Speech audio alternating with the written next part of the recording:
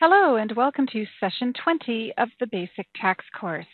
We're going to begin Session 20 with a review of the Session 19 quiz answer key. And Session 19 dealt with rental property as well as some of the limits that affect passive activities such as rental income. And we're going to begin with question number 2, which was the most frequently missed question. Mr. Wilson rented an apartment in the basement of his home for the entire year. The apartment is 1,000 square feet in size, 25% of the total space in the residence. The total expenses for the entire building were as follows. And of course, in the quiz, we gave you only the actual expenses in full for the entire building. And your job was to determine what portion of the total expense would be allowed for the rental. In this case, we're telling you rental is 25% of the whole. And therefore, when we look at the normal expenses of maintaining the property or supporting the property or paying for the property, we're going to be dealing with 25% of the total. So in the case of mortgage interest, the total amount at 100% of the property is $2,500, and 25% of that amount is $625. Property tax is $900 for the whole, 25% equals $225. And utilities, which were all paid by Mr. Wilson, but were 25% allocable to the rental portion, $300 is deductible as a rental expense. You'll also see that there are some repairs, but they were made to the apartment only, totaling $150. I've circled $150 because we're allowed the $150 in full. We're not going to need to prorate that. Also, insurance. But the insurance covered both 2012 and 2013. And if you recall, when we're dealing with insurance that it covers more than a one-year period, IRS says you can claim a deduction only for insurance up to 1 year in the future. So that means of the $1,200 of insurance, only $600 could currently be deductible. And of that $600, 25% is allocable to the business. That leaves us with a $150 deductible expense for insurance. And then finally, we have the fair market value of Mr. Wilson's labor to do the repairs, $200. Well, valuable as Mr. Wilson's labor is, it's not deductible because he paid nothing out of pocket for it. So zero, nothing on the personal labor. Finally, the building, excluding the land, cost $40,000 and was assessed at $48,000 when Mr. Wilson started renting. And so, of course, we're going to go with the lesser of the cost basis, or the fair market value on the date the property is converted to rental use. $40,000 is the lesser number. We're going to multiply that by the business use percentage of 25%.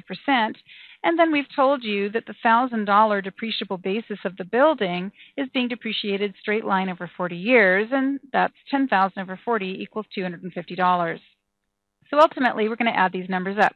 $625 plus $225 plus $300 plus $150 plus $150 plus $250 equals $1,700. And that makes B the correct answer. Just referring over to the answer key, after this video is over, the answer key does total all of those numbers up in a column the way you see I've done here in this illustration. The next question we're going to look at is question number 7. A taxpayer meets the material participation rules in which of the following situations? A, the individual participated in the activity at least 450 hours. Well, no, 500 is the minimum, so A will not be a material participation test, or will not meet that test. B, the individual participated in the activity at least as much as any other owner of the activity, but less than employees of the activity. That is a false answer. The individual must participate at least as much as anyone else, including employees. C, the activity is a personal service activity and the individual participated in the activity for any 3 prior years, and they need not be consecutive. That actually is one of the exceptions to the material participation test, or one of the types of material participation that is considered to be material participation even though it occurred in earlier years. And finally, D, the individual materially participated in the activity for 3 years in any of the 10 immediately preceding years. There is a rule similar to that, but it is not precisely the way it's worded. C is the correct answer. The correct wording on that is that the individual must have materially participated in at least 5 of the immediately preceding 10 years, so 3 is not enough. Moving over to the mini problem now. Jessie Mitchell rented out a basement apartment in her home for the entire year. The apartment takes up 50% of the square footage of Jessie's home. During the year, she had the following income and expenses for her rental unit. And we can see that the monthly rents were $1,000 times 12 months. Utilities for the apartment only were $1,000. Advertising was $50. Insurance for the entire house $300. She also had depreciation allocable to the apartment only in the amount of $1,200. Mortgage interest for the entire house was $7,000, and property taxes on the entire house were $1,800. And of course, we're going to have to prorate most of these expenses by the business use percentage and then carry them to the correct line of Schedule E. And you can see here in my notes, I've indicated what line of Schedule E you should be making an entry on for each of the items listed. Now, in the case of insurance on the entire home, of course, we're going to have to prorate that by 50% and carry $150 to line 19. And we're going to have to prorate the mortgage interest, real estate taxes as well. Now, in the next sentence, it says that in June, Jessie allowed her tenant to paint the house in exchange for 1 month of free rent. Jessie paid $400 for the paint used to paint the house. That should convert in your mind to a deduction of some kind, and the deduction would be maintenance or repair. But it's only going to be deduction for maintenance or repair for the rental portion of the house. And so since the entire house was painted, we're going to be looking at $1,000 of foregone rent that is an expense, and we're going to be looking at $400 of paint that is an expense. But then we're going to need to multiply the total of those two numbers, $1,400 by 50%, and that leaves us with $700 that we can claim as a repair or maintenance expense. Let's move over to the answer key and take a look at how all of those numbers totaled up for Jessie. And we can see that with the monthly rent, we've got income of $12,000. On the utilities, we show the total expense that was paid and how much of that will be allowed as a rental expense. The utilities, we told you in the wording of the problem, that was for the apartment only, $1,000, so you don't need to do a division. Advertising is allowed in full. The insurance, we had to do a proration. The depreciation is allowed in full, as I described it in the problem.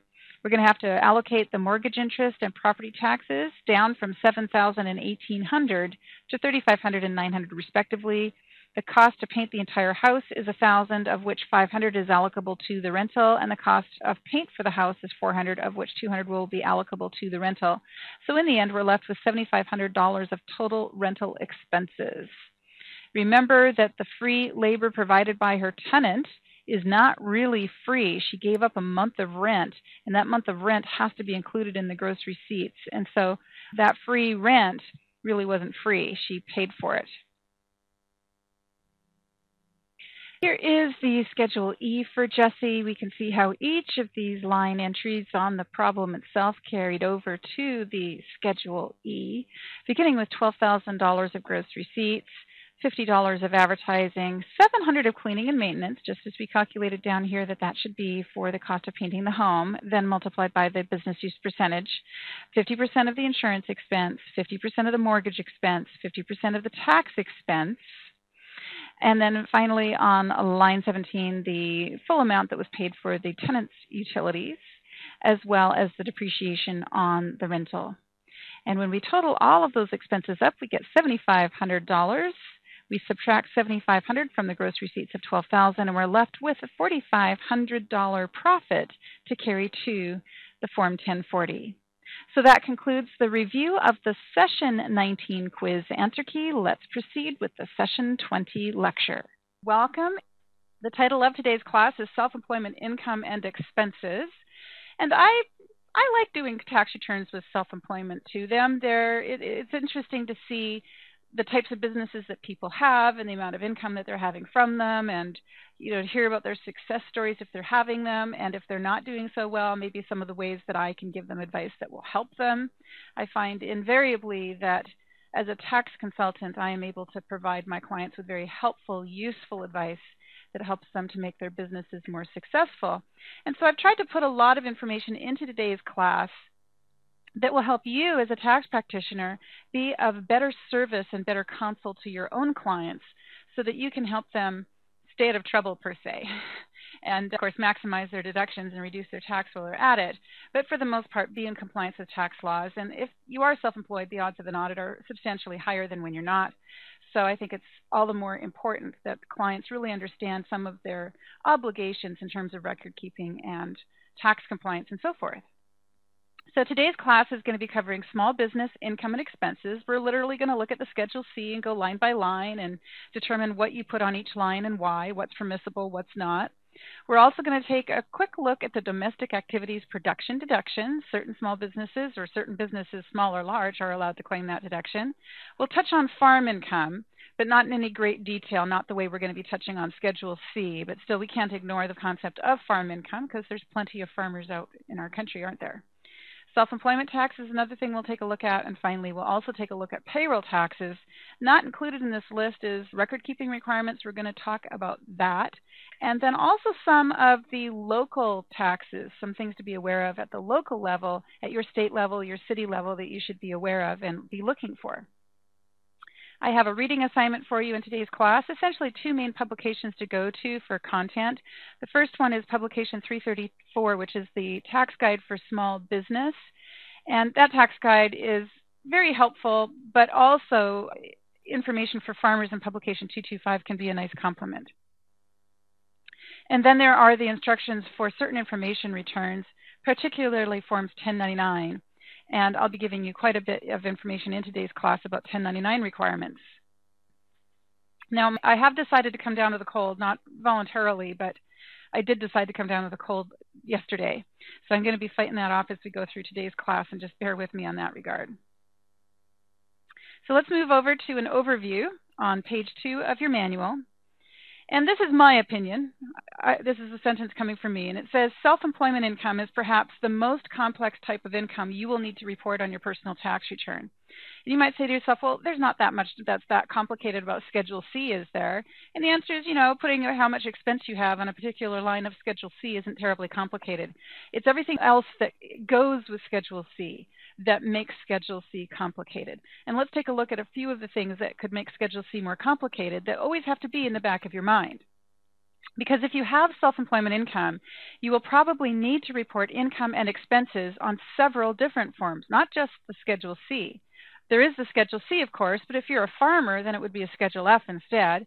And then if you have any net profit from your business, there would be that self-employment tax form. And then it's possible you're going to qualify for some form of tax credit, a business tax credit, so you would need Form 3800 to claim the general business tax credit. And, if you're claiming with some of the more common credits or any of the other credits that attach to the general business credit, they themselves have forms. There's also Form 4562 for depreciation and amortization. If your business experiences a theft or casualty loss, it would need to complete Form 4684. Form 4797 goes hand in hand with businesses when they dispose of business assets or sell the business in its entirety. Form 4797 is a required form. Then, of course, we need to pay estimated taxes during the year, usually when we're self-employed, and that's a 1040-ES. And if you work from your home, you're going to need an 8829 for business use of home. Then there's this disabled access credit, and that goes hand in hand with the general business credit. If you're claiming the disabled access credit, you would need two forms. Then there's Form 8594. If you buy or sell your business, that's a form that needs to be completed by both the buyer and the seller. Then we have like-kind exchange form. If you have an asset in your business that you trade for another asset, or you have a business, let's say a rental property that you wish to trade for another rental property, that is a form that you need to complete. Then if you happen to be in the restaurant industry where you have employees who are receiving tips, you're going to need to file Form 8846. There's also Form 8903 for the domestic activities production deduction. There's 941 reports. If you have employees, you need to file those, and you also need to file 941s and W3s and W2s. And if you pay any independent contractors, you're probably going to need a 1096 annual summary statement as well as the 1099 miscellaneous forms themselves that you have to fill out. And that's not all the forms. Those are just, kind of a good list that I put together of forms that you're probably going to run across and need to be able to describe to your clients and recommend to your clients or provide and fill out for your clients at some point in your work as a tax practitioner. Moving on to the Schedule C itself, you are going to need to file a Schedule C to report income and expenses from self-employment if either of the following is true. your net earnings from self-employment are $400 or more, or you have received a 1099 miscellaneous reporting income of $400 or more in Box 3, Other Income, Box 5, Fishing Boat Proceeds, or Box 7, Non-Employee Compensation.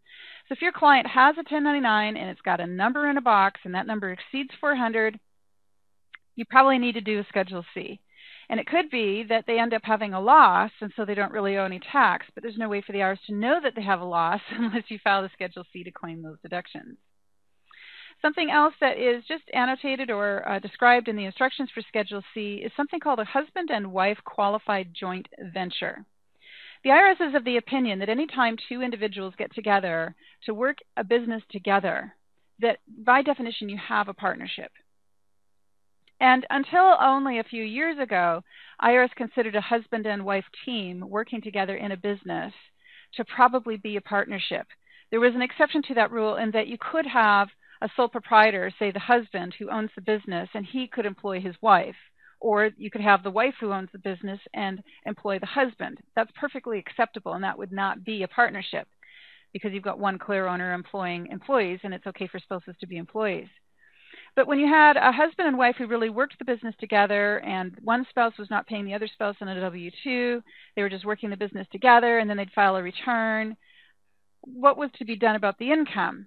And until a few years ago, essentially the IRS said that that was a partnership and Form 1065 needed to be filed. But then the decision was made to allow for something called a husband and wife qualified joint venture. This particular category of filing applies only to married couples who file together in most cases. They have to be married and they have to be operating that business together. And if that is not the case, then they wouldn't qualify for this. But let's just take a look at the specifics in this paragraph here. If you and your spouse each materially participate as the only members of jointly owned and operated business, and you file a joint tax return for the year, you can make an election to be taxed as a qualified joint venture instead of as a partnership. This election in most cases will not increase the total tax owed on the joint return, but it does give each of you credit for Social Security earnings on which retirement benefits are based and for Medicare coverage. By making the election, you will not be required to file Form 1065 for any year that the election is in effect, and you will instead report the income and deductions directly on your joint return. If you and your spouse filed a Form 1065 for the year prior to the election, then that partnership is considered to terminate at the end of the tax year immediately preceding the year in which you make the qualified joint venture election. So let's just suppose you're a husband and wife and you've always understood you had to file as a partnership, and so you do. And then a year comes where your tax practitioner says, well, since you're not an LLC, since you haven't done any kind of formal organization, you're just working together as husband and wife, it's not necessary to file a 1065. We could file 2 Schedule Cs on your individual return instead. That would be less complicated, and it's okay to do that. So the husband and wife says, yeah, we'd like to do that. And the IRS is saying the only thing you need to do is file the 2 Schedule Cs the next year and check the qualified joint venture box, and that the partnership is considered to have terminated at the end of the last year. Clearly, it would make sense to check the box on a 1065 return that says final return, just so that's not left open with the IRS wondering. So how to make the election? Well, I sort of just told you. To make this election, you must divide all items of income, gain, loss, deduction, and credit attributable to the business between you and your spouse in accordance with your respective interests in the venture.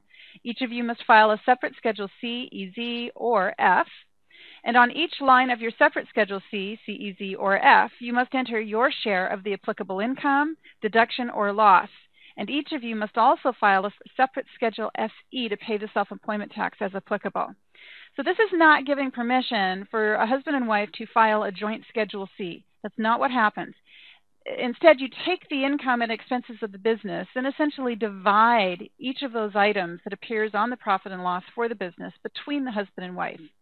And each of the husband and wife will file their own individual Schedule Cs, and on each of their own Schedule Cs, they will report their share of the income and their share of the expenses.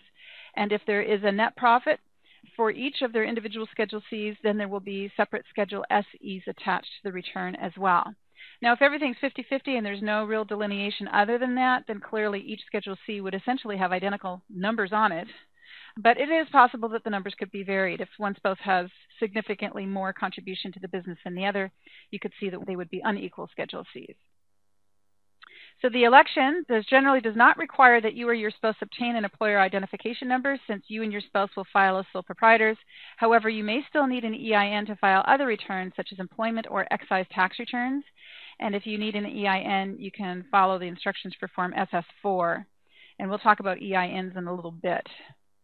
Now here is the Schedule C, and as I promised in today's class, we're actually going to take the Schedule C line by line, all the way from the start here at the top of page 1, all the way through till we get down to this final section, Part 4, information about your vehicle, and Part 5, other expenses. So we're going to really be looking and delving into this form closely today.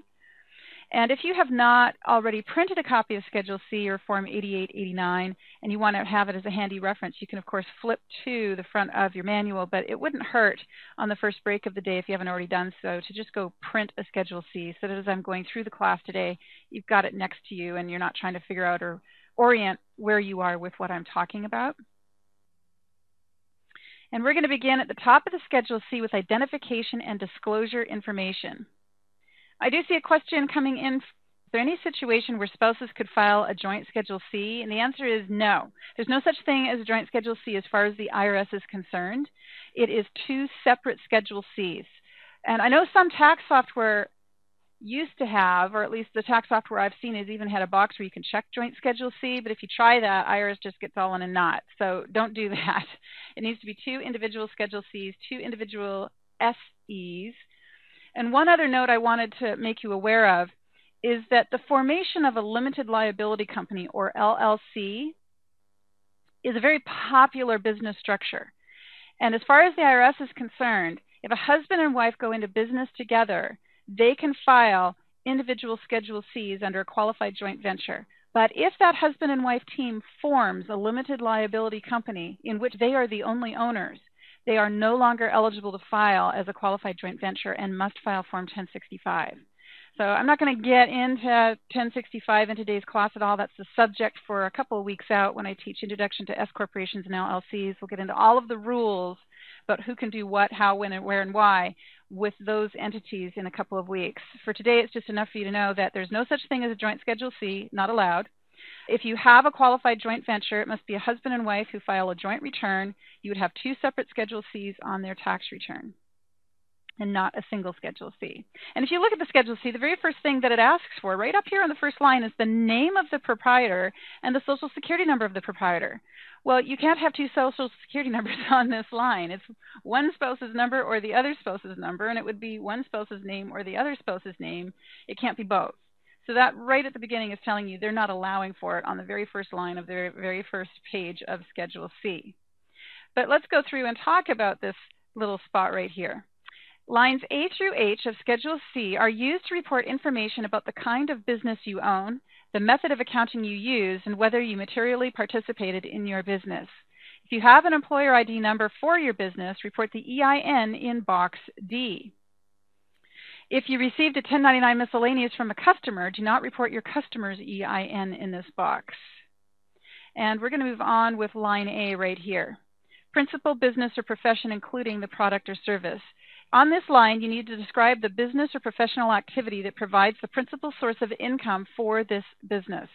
You describe the principal business or profession that provides the income that's reported on line 1 of Schedule C.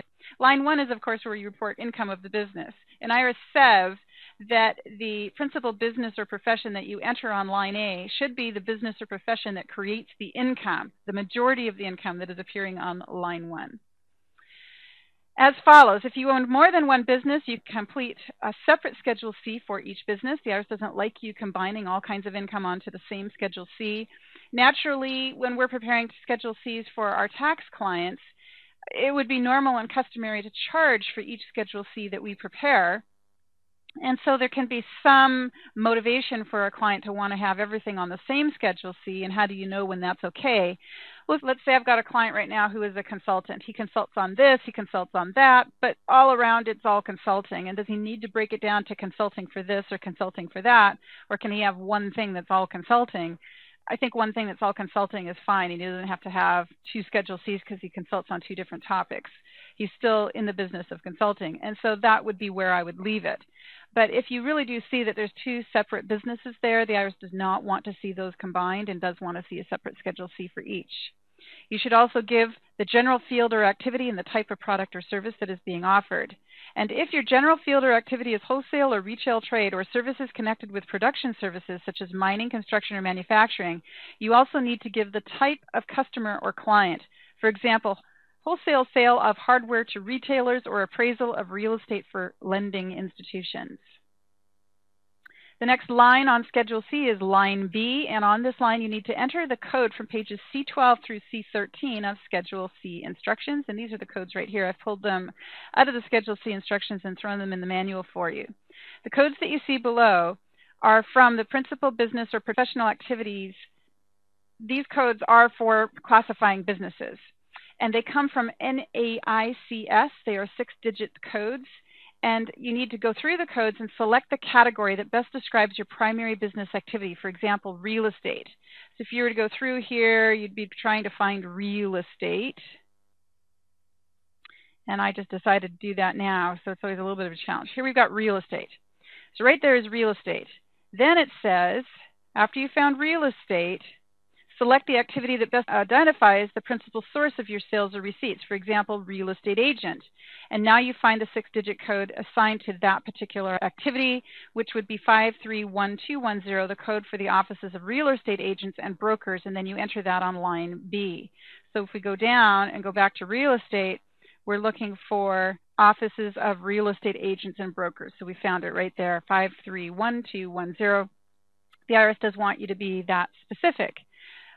I find that some tax software makes it really easy to find the code and put it in. Many years ago, I used to use Lacert, and when I was looking for a code, somehow Lacert made it easy to find the code. Now I use Drake software. I've been using Drake software for close to 15 years.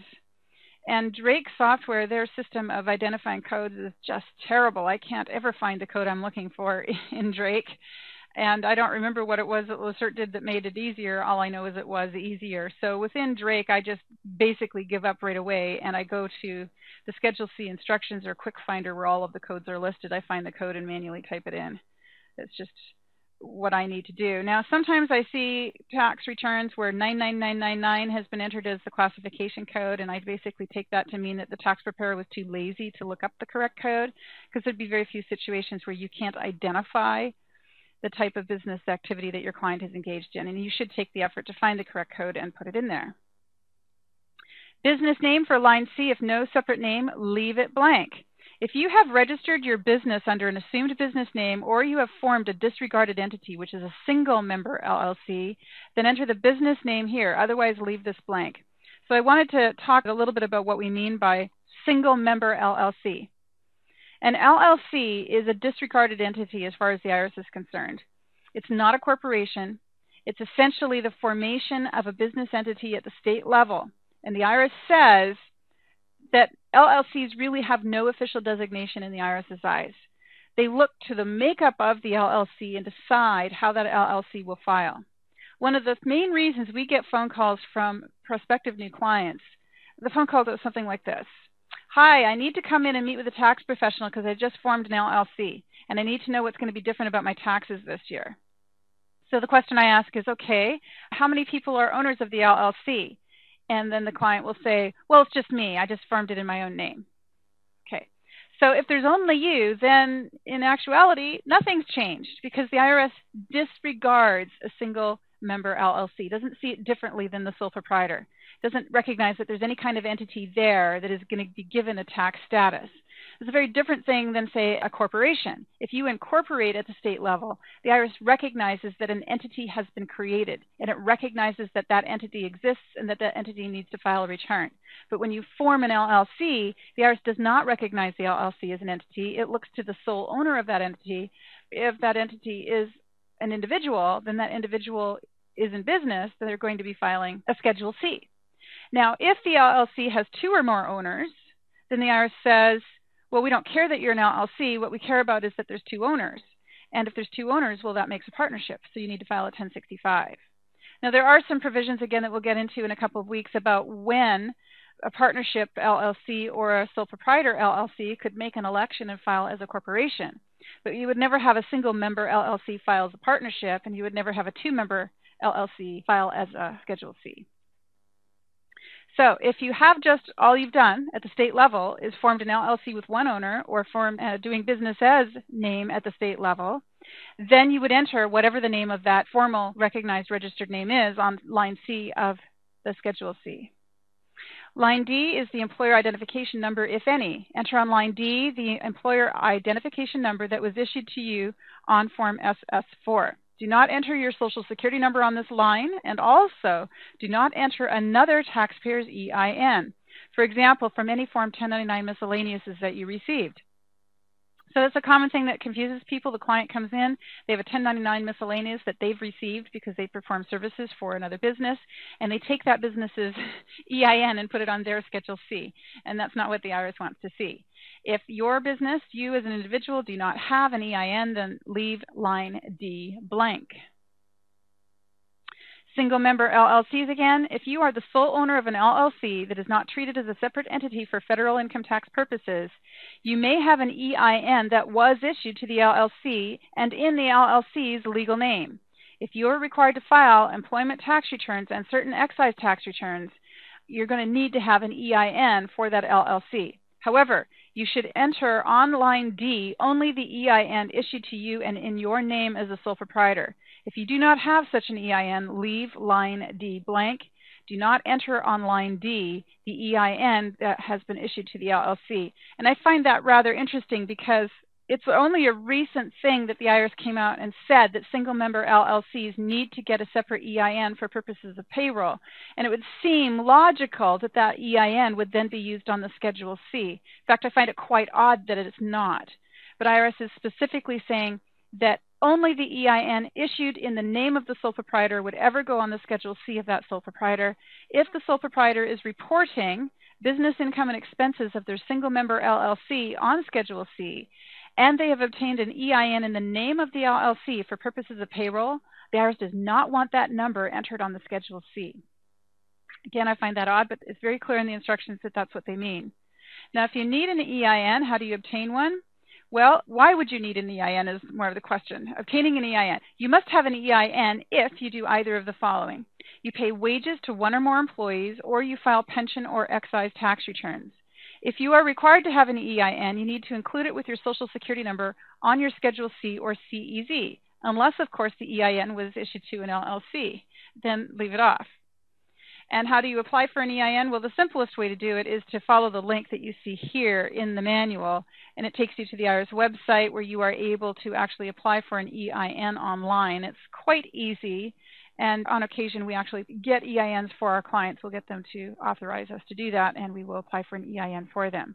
You can also obtain an EIN over the telephone. In the olden days, that's how I did it.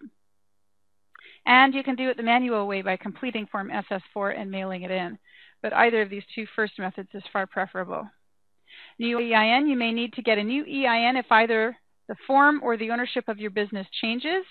So if you bring in a partner to your business, that would make you change from being a sole proprietor to a partnership, and that partnership would need to get an EIN. And if you sell your business to someone else, your EIN does not move with the partnership. The EIN that the IRS issues to you is your EIN, and you don't ever give that away. Business address. Complete this section if you have a dedicated business location that is not inside your home. This is a rather important one. This is just based on my experience. I haven't seen it in writing anywhere. But if your client is selected for an IRS audit on their business, and the business address is their home address, then typically what's going to happen is the client is going to have to go downtown physically to the Internal Revenue Service building for the audit. And they'll have to sit at one of the desks in one of those cubicles. But if the business address entered on here is a separate business location, because there is a business location, then typically the IRS auditor will come to you, which is much more preferable in my mind, especially if there is an accountant. Then instead of actually going to the business location of the tax client, they'll come to the business location of the tax preparer who did the return. That can be arranged. So I haven't seen it in writing anywhere that this has been written down, that this is the IRS procedures, but I've had IRS agents tell me that and I've asked them, how come we have to come to you instead of you come to us? That doesn't make sense. All of my other Schedule Cs have always been audited on my site. Why do I have to get in the car and come downtown to you? The answer has been because the client's business address is their home address, and when that's the case, it comes down to them downtown. Accounting method, line F. You must figure your taxable income and file an income tax return for an annual accounting period called a tax year. Also, you must consistently use an accounting method that clearly shows your income and expenses for the tax year. An accounting method is a set of rules used to determine when and how income and expenses are reported. You choose an accounting method for your business when you file your first income tax return that includes a Schedule C for the business. After that, if you want to change your accounting method, you must generally get IRS approval. Well, here's the thing with an accounting method. Most people default to cash because they don't know anything other than cash, and they don't have the bookkeeping and record-keeping systems in place to do anything other than cash either. So I don't know what the statistic is on the percentage of small businesses that are cash, but I would say it's virtually all of them, and it would only be a few very well organized, very professionally managed companies or businesses as sole proprietorships that would ever be anything other than cash. So you must use an accounting method that clearly shows your income, and generally you can use any of the following methods: the cash method, the accrual method, a special method of accounting for certain items of income and expense, and a combination method using elements of two or more of the above. You must use the same accounting method to figure your taxable income and to keep your books. Line F, we see accounting method, and when you prepare the tax return for your client, you need to check the box that applies, and in nearly every case it will be cash. So let's talk about cash. Most individuals and many sole proprietors with no inventory use the cash method because they find it easier to keep the cash method records. However, if an inventory is necessary to account for your income, you must generally use an accrual method of accounting for sales and purchases. Well, the IRS says you must generally use an accrual method if you keep an inventory, but then it has this exception for small business, and most small businesses are well underneath that threshold, and therefore, if you are a small business, and the majority of small businesses in the country, even if you keep inventory, you're still allowed to use the cash method. Income. Under the cash method, include in your gross income all items of income that you actually or constructively received during the year. For constructive receipt, what does that mean? You have constructive receipt of income when an amount is credited to your account or made available to you without restriction. You do not need to have possession of it. And here's an example of constructive receipt. Interest is credited to your bank account on December 2012. You do not withdraw it or enter it into your passbook until 2013. You must include it in your gross income in 2012, and the fact that you didn't go withdraw it or write it down in your passbook does not mean you didn't have access to it. Delaying the receipt of income. You cannot hold checks or postpone taking possession of similar property from one tax year to another to avoid paying tax on the income. You must report income in the year the property is received or made available to you without restriction. Expenses. Under the cash method, you generally deduct expenses in the year in which you actually pay them. This includes business expenses for which you contest liability. Expenses paid in advance. You can deduct an expense paid in advance only in the year to which it applies. And here's an example where an expense is not fully deductible. You are a calendar year taxpayer and you paid $1,000 in 2012 for a business insurance policy effective for 1 year, beginning July 1st. You are allowed to deduct $500 in 2012, but the other $500 that you prepaid, you're going to have to hold off on deducting that until 2013. That's probably a really good reason why most of the insurance companies I run across bill the insurance policy twice a year, once in January, once in June, or once in July. Probably that has something to do with it, but I could just be guessing there. Accrual method. Under an accrual method of accounting, you generally report income in the year earned and deduct or capitalize expenses in the year incurred. The purpose of an accrual method of accounting is to match income and expenses in the correct year. For income, under an accrual method, you generally include an amount in your gross income for the tax year in which all events that fix your right to receive the income have occurred, and you can determine the amount with reasonable accuracy. So here is an example of right to income has been fixed. You are a calendar year accrual method taxpayer. You sold a computer on December 28, 2012. You billed your customer in the first week of January 2013, but you did not receive payment until February 2013. You must include the amount received on your computer in your 2012 income. Estimated income. If you include a reasonably estimated amount in gross income and then later determine that the exact amount is different, take the difference into account in the tax year in which you make the determination. Advance payment for services. Generally, you report an advance payment for services to be performed in a later year as income in the year you receive the payment. However, if you receive an advance payment for services you agree to perform by the end of the next tax year, you can elect to postpone including the advance payment in income until the next year. However, you cannot postpone including any payment beyond that tax year. And for expenses under the accrual method of accounting, you generally deduct or capitalize a business expense when both of the following apply. The all events test is met, and that test has been met when all events have occurred that fix the fact of the liability, and the liability can be determined with reasonable accuracy, and economic performance has occurred. And here is an example where all events test is met and economic performance has occurred. You are a calendar year taxpayer and you use an accrual method of accounting. You buy office supplies in December 2012 and you receive the supplies and the bill in December, but you hold off on making payment until January of 2013. You can deduct the expense in 2012 because all events that fix the fact of the liability have occurred. The amount of the liability can reasonably be determined, and the economic performance has occurred during that year. Your office supplies may also qualify as a reoccurring expense. In this case, you can deduct them in 2012, even if the supplies are not even delivered until 2013. Combination method.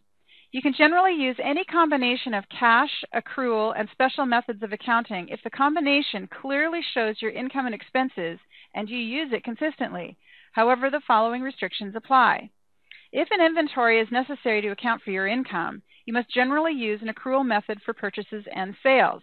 You can use the cash method for all other items of income and expense. If you use the cash method for figuring your income, you must use the cash method for reporting your expenses.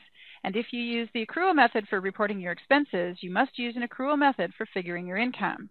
If you use a combination method that includes cash and another method, then the IRS wants you to call that the cash method. Change in method. Once you've set up your accounting method, you must generally get IRS approval before you can change to another method.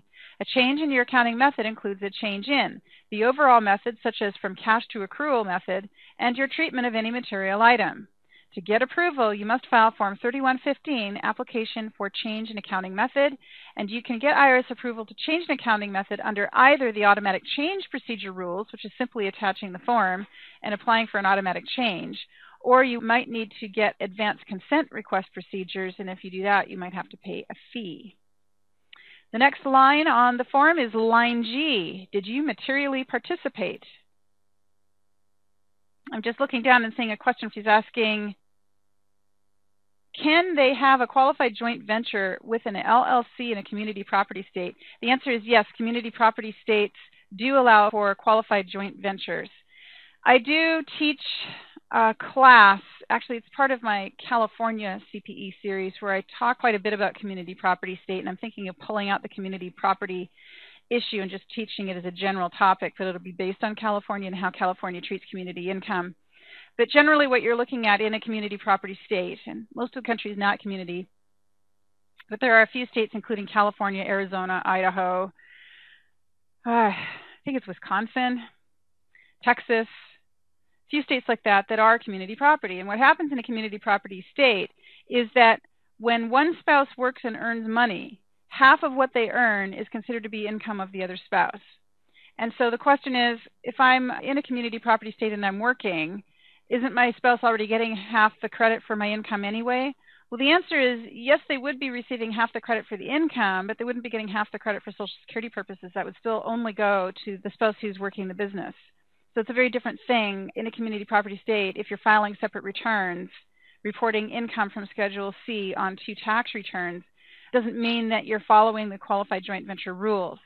So a qualified joint venture really happens only when you're filing a joint return in the first place. And then when you're filing that joint return, that each of you are filing your own Schedule Cs because you're both actively participating and materially participating in the business, as opposed to a community property rule which says one spouse works, the other does nothing, and the other one still gets credit for half the income. And it can go both ways. All right, so back to line G. Did you materially participate, and what does that mean? Because there's this box. You have to check, yes, I materially participated, or no, I did not materially participate. Which one of those am I supposed to check? Generally, you are considered to be materially participating in your business if you or your spouse did the majority of the work in your business, or you worked more than 500 hours in the business activity for the year. Even if you worked 500 or fewer hours in your business, you may still be considered to have materially participated. The IRS applies 7 tests which are used to determine if you materially participated in your business activity. If you pass any of the tests, you are considered to have materially participated, and your income or loss from the business is considered to be non-passive. And that's really relevant. The class I taught earlier this week, we talked about passive activity loss limits. And if you are passive in your activity and you run a loss, you're not going to be allowed to deduct that loss against other forms of non-passive income, such as wage or investment income. So how do you establish whether or not you are materially participating in your business? The IRS says you look to the 500-hour rule. And if you can show that you worked more than 500 hours during the year, then you are materially participating. But even if you don't work 500 hours or more in the business, if you did most of the business or you pass one of the other 7 tests, then you can still be considered to have participated materially. If you did materially participate, you should check yes in the box on line G. If you materially participated in your business income and losses are considered to be non-passive. This means your income and losses from the business can be used to offset other forms of non-passive income and losses, including income from wages, interest, dividends, and capital gains, pension, annuities, and other forms of retirement income, as well as alimony, unemployment, and any other form of non-passive income. No material participation. What does that mean? Well, if you did not materially participate in your business is considered to be a passive activity. If your business is a passive activity, your losses can only be offset by income from another passive activity.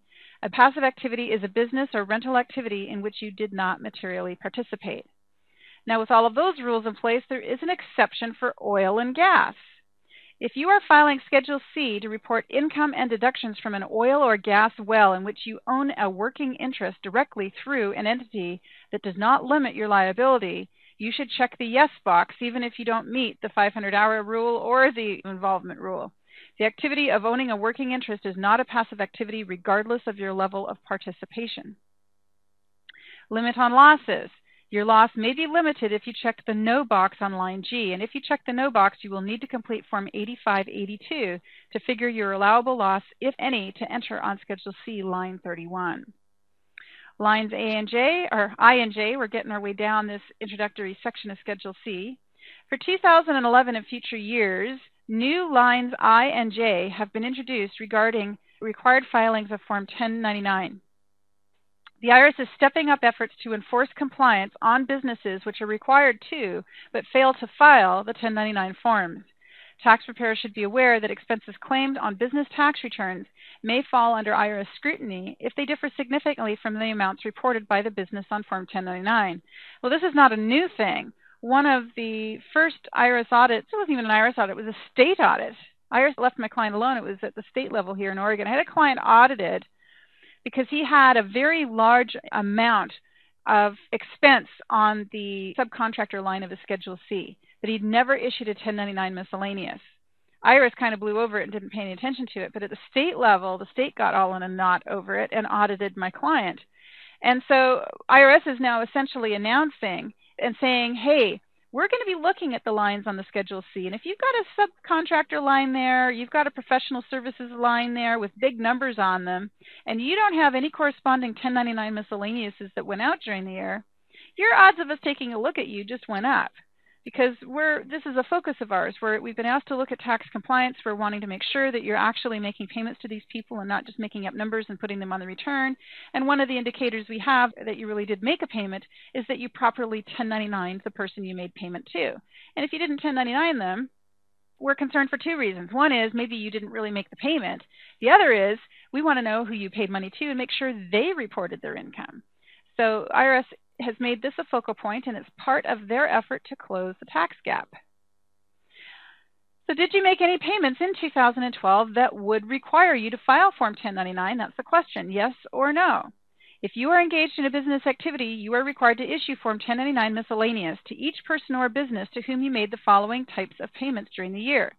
At least $10 in royalty or broker payments in lieu of dividends or tax-exempt interest, or at least $600 in rents, services including parts and materials, prizes and awards, other income payments, medical and health care payments, crop insurance payments, cash payments for fish or other aquatic life you purchase from anyone engaged in the trade or business of catching fish, or generally the cash paid from a notional principal contract to an individual partnership or estate. Any fishing boat proceeds or any gross proceeds of $600 or more paid to an attorney. Examples of expenses that may require you to issue a 1099 include commissions and fees, contract labor, legal and professional fees, and rent or lease. If you made any payments in 2012 that would require you to file any 1099s, check the yes box. Otherwise, check the no box. You can get an extension, a 30-day extension, for more time to file your 1099 miscellaneous forms. I can honestly say I've never applied for an extension. Usually by the time my clients come and see me and I establish that they should have issued a 1099 and didn't, they're well past the date of even thinking about asking for an extension. So they just file late. So far, I haven't seen the IRS really coming down on people for filing late, but I think that's coming. And so it's worth spending the time educating your clients when you believe they need to issue a 1099, explaining the procedures on why they need to file, how they need to file, what kind of information they need to put together so that they do file these 1099s, and then making written notes of the fact that you gave them that consult, because if they don't do what you tell them to and then they get the IRS letter basically saying, hey, you're in trouble because you didn't do this or that, the first person they're going to blame is you for not telling them they had to. So it's a good idea to make sure it's your policy to inform your clients of the rules regarding 1099s and to also keep a written record of any conversation you had with a client on that matter. So we're going to get into all of the rules for 1099ing, who has to issue them and why, more than just a little bit I've already given you.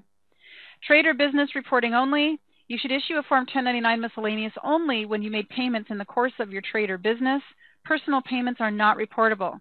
You are engaged in a trade or business if you operate it for gain or profit. However, nonprofit organizations are considered to be engaged in a trade or business and are also subject to these reporting requirements. There are some exceptions. Some payments are not required to be reported on a Form 1099 miscellaneous, although they may be taxable to the recipient. Payments for which a Form 1099 miscellaneous is not required include payments made to a corporation are generally not reportable except in the following situations. Medical and health care payments reported in Box 6. Fish purchases for cash reported in Box 7. Attorney fees reported in Box 7. Gross proceeds paid to an attorney reported in Box 14. Seems like no matter what, you need to be 1099ing attorneys. Substitute payments in lieu of dividends or tax-exempt interest reported in Box 8. Payments by a federal executive agency for services vendors reported in Box 7. Caution, this is my caution. An entity is not a corporation simply because it has the word company or co in its name, unless the company is an insurance company. An entity that states it is incorporated or uses incorporated or Inc. in its name is generally accepted as being a corporation. So one of the things I know for a fact in communicating with my clients is that they, in general, do not understand the difference between an LLC and a corporation. And very often they think that if they made a payment to an LLC, that they have in fact made a payment to a corporation, because they don't understand that an LLC is not a corporation. And if the business that you make a payment to has LLC in the name, Jones and Company LLC, well, that tells you it's not a corporation. If it were a corporation, it would say Jones and Company Inc., right? So Inc. tells you it is a corporation. Company does not tell you what it is, and LLC pretty much tells you that it is not a corporation. So how do you establish that the business is or is not a corporation that you're making payments to? Well, one of the things you can do is ask them. The other thing you can do is issue them a Form W-9 and ask them to complete it, and on that form they indicate what their entity status is. But the thing I do, at least locally in my state, is I go to the internet and I visit the Secretary of State site and look that business up. Here in Oregon, we have a website that I visit called filinginoregon.com. It's administered by the state of Oregon, and all I need to do is go to that site, type in the name of a business, and it will tell me who owns that business, the type of entity that business is, whether it's current on its corporate filings or LLC filings, or even if it's just a DBA. It'll tell me all of that information. And then I know, hey, this business was incorporated or definitively is not incorporated. And leaving it up to my client to give me accurate information is typically a mistake, because if I ask them even about their own business, I'll have a fellow come in, he's a new client, he's just started up a restaurant, and I'll say to him, okay, what is it that you need me to do for you today? Well, I need to file an S corporation return. I started it up last year and I need to file as an S corporation. I go, okay. So I go and look them up online, and they're not even a corporation. They're a DBA. Now, interestingly enough, they can make an election to file as a corporation, but they're not a corporation. And as far as the IRS is concerned, because they haven't incorporated, unless they have 2 or more owners, they are in fact a sole proprietor who needs to file on a Schedule C. So back to other people who are not required to be 1099, because we had a list here of 6 things, or we had one thing that included 6 categories. Other entities that do not need to be 1099 include payments for merchandise, telegraphs, telephone, freight, storage, and similar items. So essentially 1099s in general go to service providers. Someone has performed a service for you. But if you're actually purchasing a product that's being delivered to you, or you're paying for delivery of something, you're paying a utility bill and so forth, those are types of expense for which you do not need to 1099. Also, if you pay rent to real estate agents, you don't have to 1099 the real estate agent. If you pay wages to employees, you don't 1099 them. You'd better not. You're supposed to give them a W-2. Military differential wage payments made to employees while they are on active duty in the armed forces should be issued on a W-2. Business travel allowances paid to employees, if they're reportable as a taxable fringe benefit, then they would be reported on Form W-2. And if they're not taxable, they're not reportable on anything. You just give them a reimbursement check and keep records showing that it was a reimbursement for an allowable expense. Cost of current year life insurance protection. Payments to a tax-exempt organization, including tax-exempt trusts. And certain payment card transactions if a payment card organization has assigned a merchant payee a merchant category code, indicating that reporting is not required. Nominee reporting requirements. Generally, if you receive a Form 1099 for amounts that actually belong to another person, you are considered to be a nominee recipient. You must file a Form 1099 with the IRS, the same type of Form 1099 that you received, for each of the other owners, showing the amount allocable to each. You must also furnish a Form 1099 to each of the other owners. You file the new Form 1099 along with Form 1096 with the Internal Revenue Service Center for your area. And on each new Form 1099, you list yourself as the payer and the other owner as the recipient. On Form 1096, list yourself as a filer. However, a husband and wife is not required to file a nominee return to show amounts owned by the other. The nominee, not the original payer, is responsible for filing the subsequent Form 1099 to show the amount allocable to each owner. So let's think about this a little. I'll go back to that client I had who got audited because he had a big independent contractor expense showing on his tax return, but he hadn't 1099'd that person. This was many, many years ago. The return was prepared by someone working in our offices, and the client kind of disorganized. He's a trucker. He's a good old boys trucker, the redneck kind of trucker who kind of, lives life rather loosely. And my tax preparer who worked with him was a little bit green and not too experienced in the ways of the world at that point in time. And essentially what happened was this trucker came in, had my staff member prepare his tax return, and then a year and a half later, the state of Oregon decided to audit. And it was at that point I opened it up and I saw, okay, well, this is what the state of Oregon's auditing over. And so the first thing I'm saying is, okay, did you 1099 this guy? And the trucker says, well, no. And then it was like, okay, well, explain to me what's going on here. And what was going on is he was doing a kind of a buddy system. His buddy had lost his permits to run a trucking business. I don't know if he even lost his CDL. I'm not into any of that at all. But at any rate, his buddy was actually running his own separate business through my tax client's business for the sole purpose of being able to use my client's licensing numbers. So obviously, probably not the kosher thing to have been doing, but nonetheless, it happened.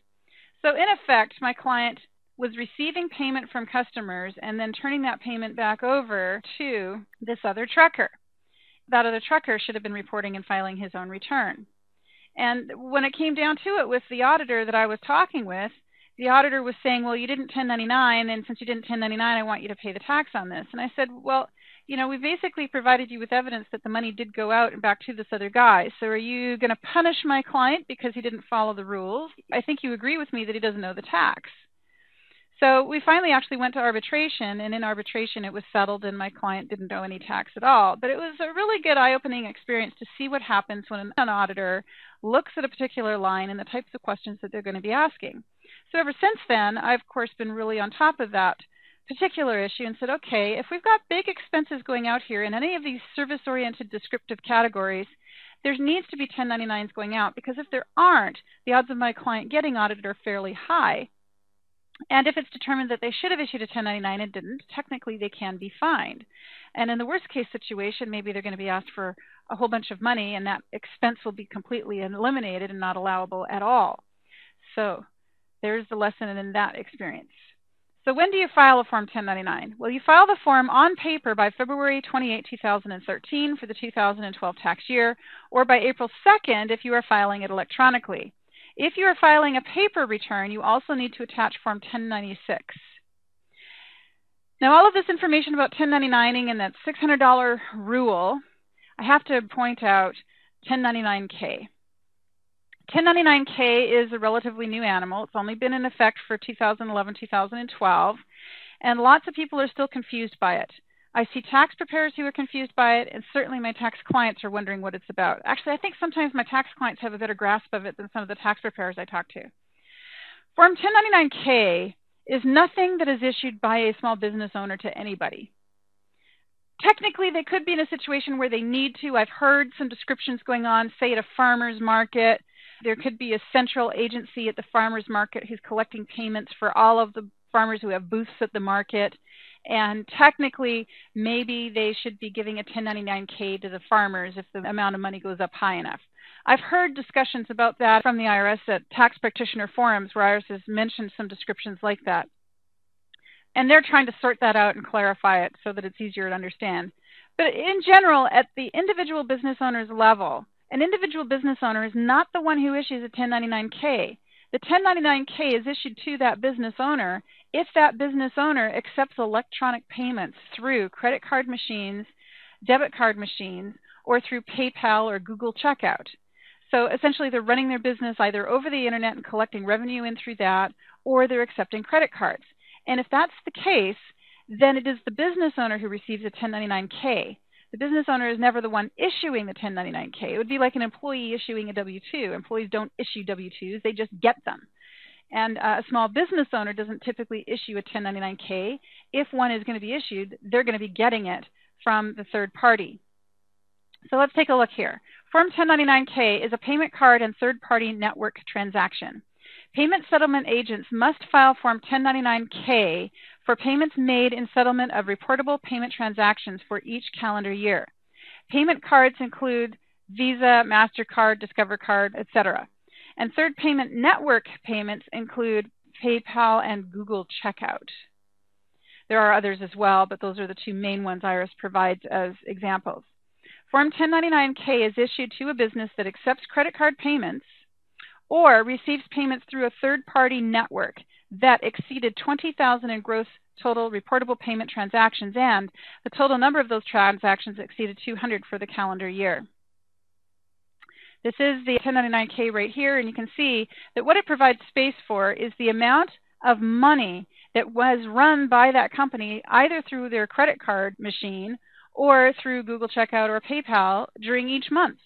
It does not provide any confidential information regarding what credit cards were charged or how much came off of each credit card that was charged. Rather, it just shows the amount that that particular third-party network provider ran on behalf of the business owner for each of these months. And the purpose of this is that at the end of the year, this document is filed with the IRS, and quite clearly it would not be a good idea for an individual to file a tax return where the gross receipts reported on the tax return are smaller than the gross receipts shown on the 1099K. That would be a problem. So that's one of the things that the IRS is using this form for, is to bear down and enforce more tax compliance. The provision that brought this into law was enacted as part of the Tax Housing Assistance Act of 2008 and is designed to improve voluntary tax compliance by business taxpayers and to help the IRS determine whether their tax returns are correct and complete. The new law is a tool that the IRS is implementing in its efforts to close the tax gap. It also provides business taxpayers better documentation to compute and report their income and expenses. Payments made with a credit card or a payment card and certain other types of payments, including third-party network transactions, must now be reported on the form. And if you have a payment that is reported on 1099-K, that payment is not subject to reporting on Form 1099 Miscellaneous. And this is one of the things that IRS at its tax practitioner forums has really gone out of its way to spend some time explaining. And that is, if you make a payment to a service provider using a credit card, the IRS does not want you to 1099 them for that payment. So let's just suppose during the year, I'll use a plumber as an example. Your business needs some plumbing work done. So you call in the plumber, and he comes and he fixes a few leaks and fixes some piping and replaces the toilet in the bathroom. And he gives you a bill for $1,200. And so you pull out the company credit card and you pay that plumber with the credit card. And then later in the year, you call that same plumber back. And this plumber does some more work and they send you a bill for $650. And so you decide this time around, instead of using a credit card, you're going to write them a check for $650. Well, now you're in a situation where that vendor is going to receive, or that service provider is going to receive, a 1099-K that is going to indicate the first $1,200 of payment you made to them during the year. So the only amount you're going to 1099 them for is the $650 that was paid by check. The IRS does not want you to 1099 for a full $1,850 because then there would be a duplication of reporting. There would be a 1099-K showing $1,200, and then the 1099 miscellaneous you issue would show that same $1,200 a second time. They don't want you to do that. So what is a payment card transaction? Well, a payment card generally means a credit card, debit card, a transit card, a governmentally issued electronic benefit transaction card, or any card that is accepted as a payment by a network of persons unrelated to the issuer of the card or to any other merchants who accept payment on this card. And a payment settlement entity is a bank or organization with a contractual obligation to make payment in settlement of these transactions. So I'm going to go through and show you a series of illustrations I created a while back about when a 1099-K is and is not required. Laura Simpson runs a business which sells collector's toys on eBay. During the year, she had 190 transactions that generated $50,000 of revenue. Laura's income is greater than $20,000. However, the number of transactions is not more than 200. Therefore, her third-party network provider will not be required to issue her a 1099-K. Example number 2, where a 1099-K is required. Johnny Smith operates a business which sells computers on eBay. During the year, he had 220 transactions, which generated $20,500 of revenue. Because he had more than 200 transactions and because sales were more than $20,000, his third-party network provider must issue him a 1099-K. Here's another example where a 1099-K is required. Jason Hughes is a handyman who contracts his services out to homeowners. Usually he is paid by check. However, he has a merchant Visa account that allows him to accept credit card payments. During the year, he accepted 3 credit card payments totaling $800. Jason's third-party network provider must issue him a 1099-K because he accepted $1 or more of payments by credit card. So if we go back up to who is required to issue a 1099-K, this page right here, it says if you accepted payments by credit card or you received payments through a third-party network that exceeded $20,000 in gross receipts and the number of those transactions exceeded 200. So essentially Google, Checkout, and PayPal, you're looking at more than 200 transactions totaling more than $20,000. But in terms of a credit card, 1 transaction is enough. Theoden, T-H-E-O-D-E-N. Theoden. Okay, and I see a question that says, if you receive a 1099, do you put it on Schedule C? Well, the answer is you're probably supposed to. And we're going to be getting into 1099 miscellaneouses and what to do with those in a little bit. But for now, I wanted to move on to the topic of the W-9. So one of the phone calls I frequently get each tax season is a phone call from someone who says, I got this W-9 form in the mail. What am I supposed to do with it? And the answer is fill it out and send it in. And if you don't fill it out and send it in, you can get in trouble because the law requires that you fill it in. So we're going to spend a little bit of time talking about that. So when should a business use a Form W-9? What's it for? Well, Form W-9 can be used to make an initial solicitation for an employer identification number. It can also be used for the annual solicitation, which I'll get to in a bit. Businesses use Form W-9 to request taxpayer identification number, TIN, of a U.S. person, including a resident alien, and to request certain certifications and claims for exemption. For federal purposes, a U.S. person includes but is not limited to an individual who is a U.S. citizen or a U.S. resident alien, a partnership, corporation, company, or an association created or organized in the United States under the laws of the United States, an estate other than a foreign estate or domestic trust. A partnership may require a signed Form W-9 from its U.S. partners to overcome any presumptions of foreign status and to avoid withholding on the partner's allocable share of the partnership's effectively connected income. So let's take a look at the Form W-9. It's a fairly simple form. And when you're at the point where you're advising your client, hey, you made $3,000 of payment to an attorney last year, that means you need to get a 1099 miscellaneous out to that attorney so that you are in compliance with the reporting requirements that IRS has. And so then your tax client says to you, well, how do I do that? What kind of information do I need? And then the answer is, well, you need to get the attorney's social security number, their name, and their mailing address. And you need to know what kind of entity they are. In the case of an attorney, you have to 1099 them no matter what their entity is, but you're supposed to find that information out. And you can record that information verbally over the telephone if you like, or you could ask for it in a letter or an email and they can email it to you. That's fine. But the official way to go about getting that information is to request that the person or business that you're making payment to complete a W-9 and give it to you. So you supply the 1099 form and say, please provide me with this information. The W-9 gets all filled out, and on it, it should indicate the type of business that the entity is. Now, if you made a payment to a plumber who then tells you that he's incorporated, well, that tells you that you could 1099 miscellaneous him, but you're not required to because that entity is a corporation. So this is one of the ways that you establish what type of entity there are. And then once they've checked off their entity type and provided you with their identification information, you would retain the W-9 form as a record to show how you acquired the information and why you did or did not issue a 1099 miscellaneous. So there's more information on the form in terms of instructions and the purpose of the form. And essentially, the person who completes the form needs to sign it under penalties of perjury that they are telling the truth about the information they are providing. They can provide you with their social security number, or if they have an employer identification number, they can put that on there instead. But they should give you one or the other. Now, if you're working with a foreign person or making payments to a foreign person, you don't give them a W-9. Instead, you give them a W-8. Foreign persons use the appropriate Form W-8, and there is more than one. And you should refer to IRS Publication 515, Withholding of Tax on Non-Resident Aliens and Foreign Entities, for more information and a list of the W-8 forms. A non-resident alien individual may, under certain circumstances, claim treaty benefits on scholarships and fellowship grant income. And that information is provided in 519. Penalties. Penalties to apply for or failure to provide a TIN when requested and for falsifying or misusing a TIN. So the law says that if a business asks you to provide your EIN or your social security number and you refuse to do so, and they made payments to you so that you're required to provide that information, then you can be fined.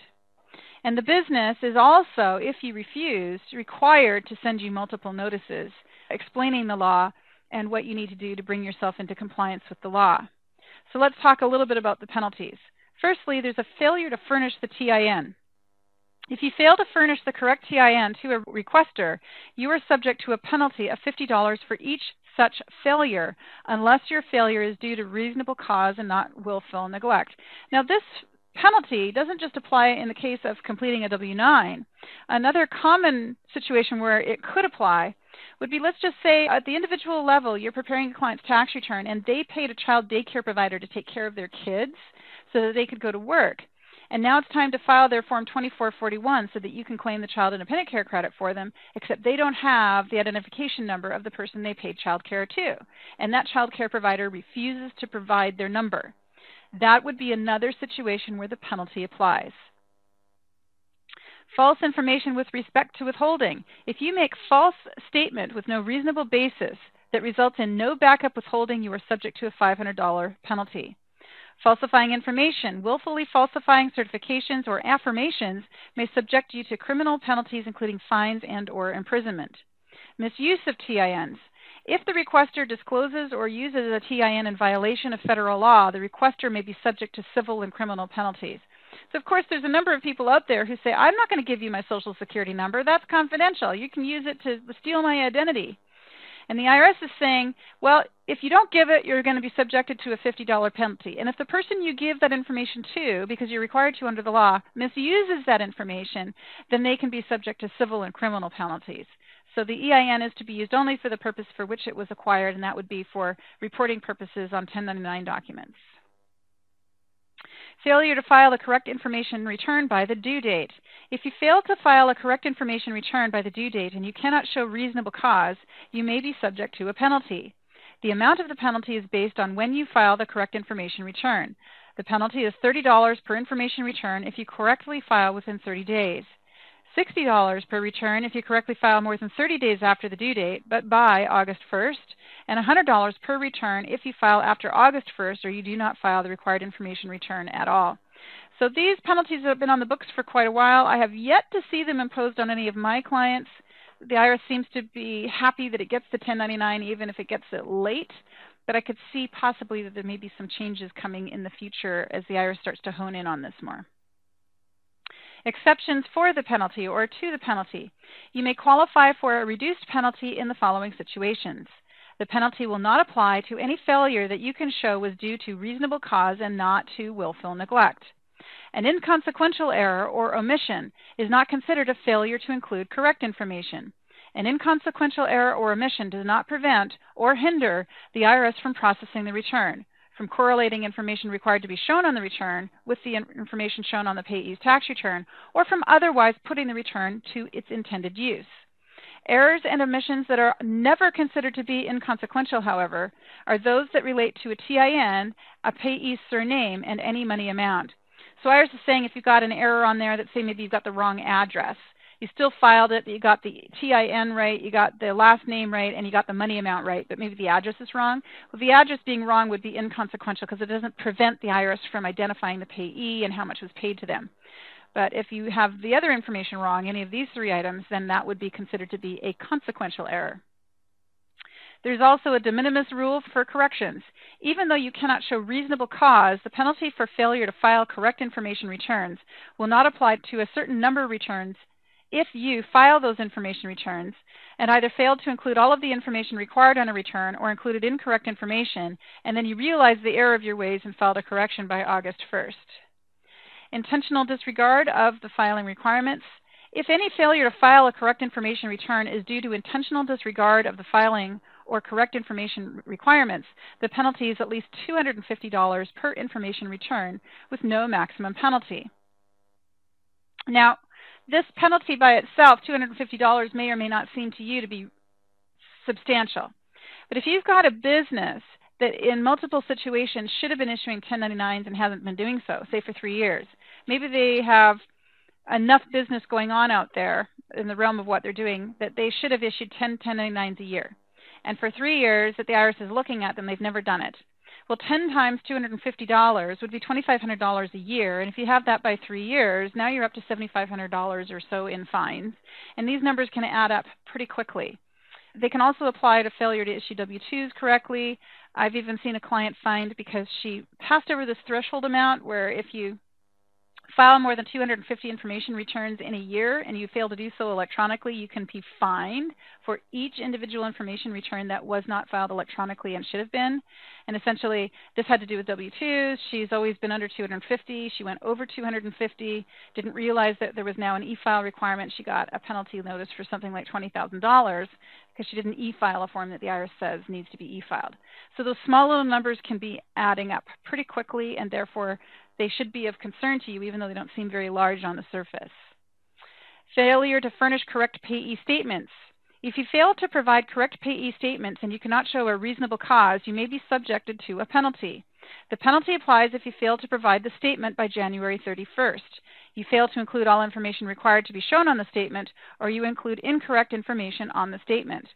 The amount of the penalty is based on when you furnish the correct payee statement. It is a separate penalty, and it is applied in the same manner as the penalty for failure to file the correct information returned by the due date.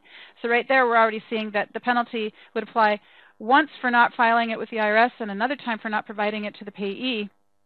It's already double what we thought it was. Intentional disregard of payee statement requirements. If any failure to provide a correct payee statement is due to intentional disregard of the requirements to furnish a correct payee statement, the penalty is at least $250 per payee statement with no maximum amount. All right, now we're on to these CP2100 letters. I've had more than one client call me saying that they've received these notices in the mail, and what's it about? Well, a CP21 notice comes when you, as a business owner, file a 1099 document with the IRS, and that 1099 document has invalid matching on it. In other words, the IRS is looking to see the identification of the person that you issued that 1099 to, and they cannot identify that person. They're able to identify that you've provided inaccurate information, in other words. So it's going to come back to the business owner, and the IRS is going to say, the 1099 you filed with us contains invalid information, and because it contains invalid information, you must take action. So that's what we're on to next. Payers are required to file Form 1099 documents, or who are required, must provide the correct TIN and name of the payee. If the payer submits a 1099 document with a missing or incorrect or mismatched TIN, the IRS will issue the payer a CP2100 notice to notify the payer that he or she may be responsible for backup withholding. The notice is accompanied by a listing of missing, incorrect, and or not currently issued payee TINs. And whether you'll receive a CP2100A notice or a CP2100 notice just depends on how many incorrect documents you issued. Most small businesses are just going to be receiving a CP2100A notice, but if you're a very large filer who had over 250 error documents, then you could receive a CD in the mail instead. What should I do if I receive a CP2100 notice? The notice will state which names and or numbers are either a mismatch or missing. Compare the names and the numbers listed on the notices with your records. For missing TINs, if you have not started a backup withholding, you need to begin to do so immediately, and you need to continue withholding until you receive a TIN. You must make up to 3 solicitations for the TIN, the initial, the first annual, and the second annual, to avoid a penalty for failing to include a TIN on the information return. So what this is saying, you've got a small business owner. They've made payments during the year of $2,000 to an attorney. They're required to issue that attorney a 1099 miscellaneous. And so they talk to the attorney over the phone, and they get the attorney's name, address, and social security number, and they put it on the 1099 miscellaneous document. They issue a copy to the attorney. They send in the required document to the IRS. And a few months later, they get a CP2100A notice from the IRS saying, hey, there was a mismatch. At that point, the business owner is required to take action. The action is that they need to send a B notice out to the attorney saying, hey, the information you gave us is invalid and incorrect, and you need to provide us with the correct information. And it has to be in a particular written format, delivered in a certain way, and the IRS wants the business owner to keep record of that. This first initial solicitation, is it called? You should be asking, in all frankness, for the EIN or the social security number of the payee at the time you're making the payment or before you even make the payment. And you shouldn't be waiting until months later when it's time to actually issue the 1099 documents. So that's the first thing. When you're educating your clients about actions they need to be taking on a regular daily basis, that would include reporting requirements and meeting them. And if you've got a business owner who is your tax client, and they come to you and you're working on their tax return and you see that they did not issue any 1099 miscellaneouses during the year, not only should you be taking steps to help them get those 1099 miscellaneouses issued for the prior year as they should be done, but you should also be having a discussion with them, hey, for the future, do not issue any more checks or money to people who provide you services without having them complete a W-9 first.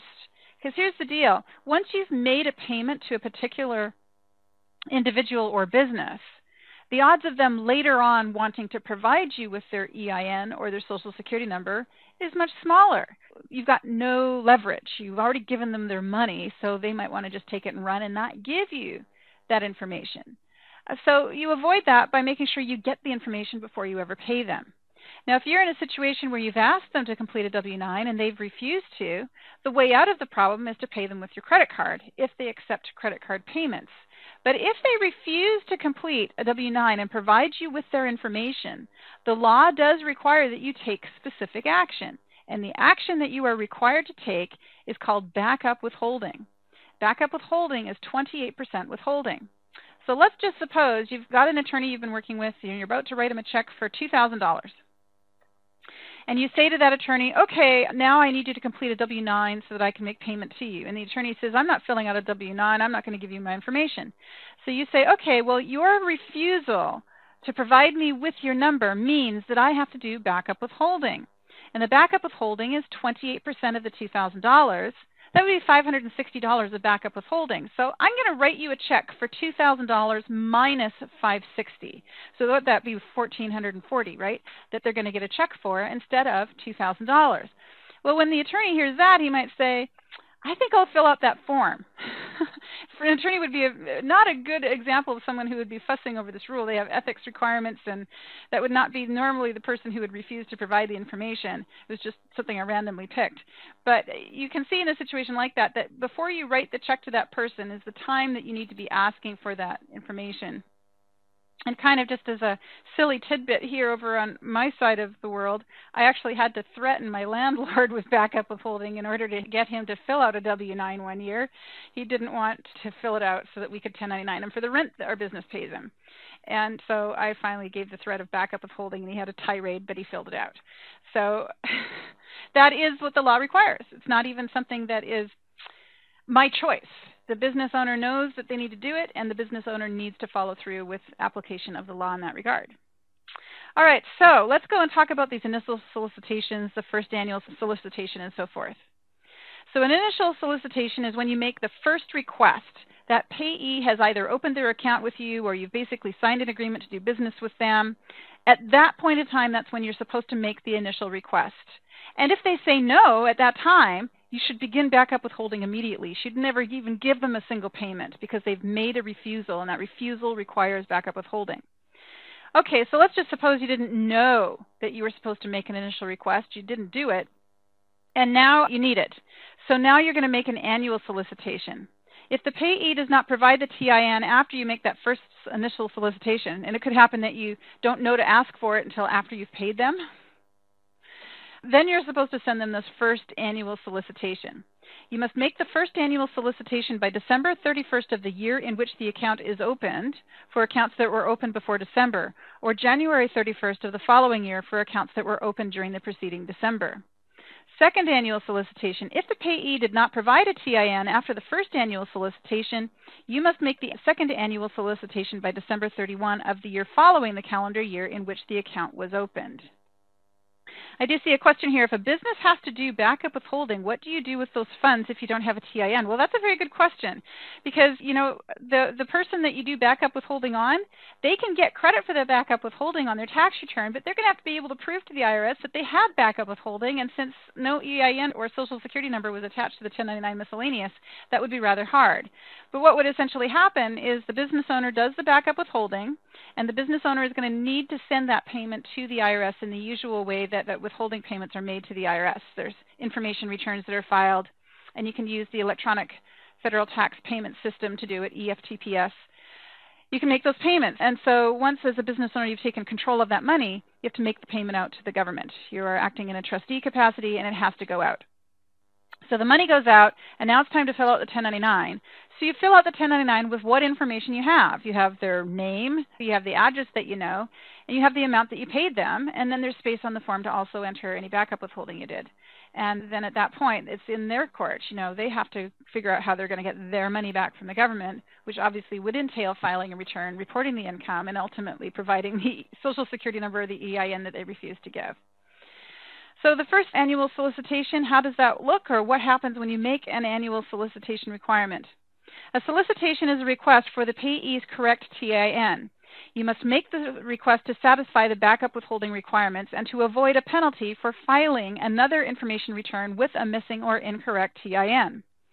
For Form 1099 miscellaneous and 1099-K payments, the payee may furnish or provide the TIN in any manner. With respect to payments of interest, dividends, and amounts subject to broker reporting, the payee must furnish a certified TIN on a Form W-9. And this second category that we're looking at right here is essentially you're going into a financial institution and you're opening up a bank account. And at that time, in these modern times, when you open up a bank account, they're probably going to be asking you to complete a TIN because the law requires that they identify who you are for purposes of opening that account. But with respect to businesses who are making payments out on 1099s, miscellaneous, for example, the information can be provided in any fashion. It does not have to be on a W-9. For incorrect TINs, you must make up to 2 annual solicitations called B notices to a payee in response to receipt of a CP2100 notice. You must begin to back up withhold on all reportable payments to the payee 30 business days after you have received a CP2100 notice.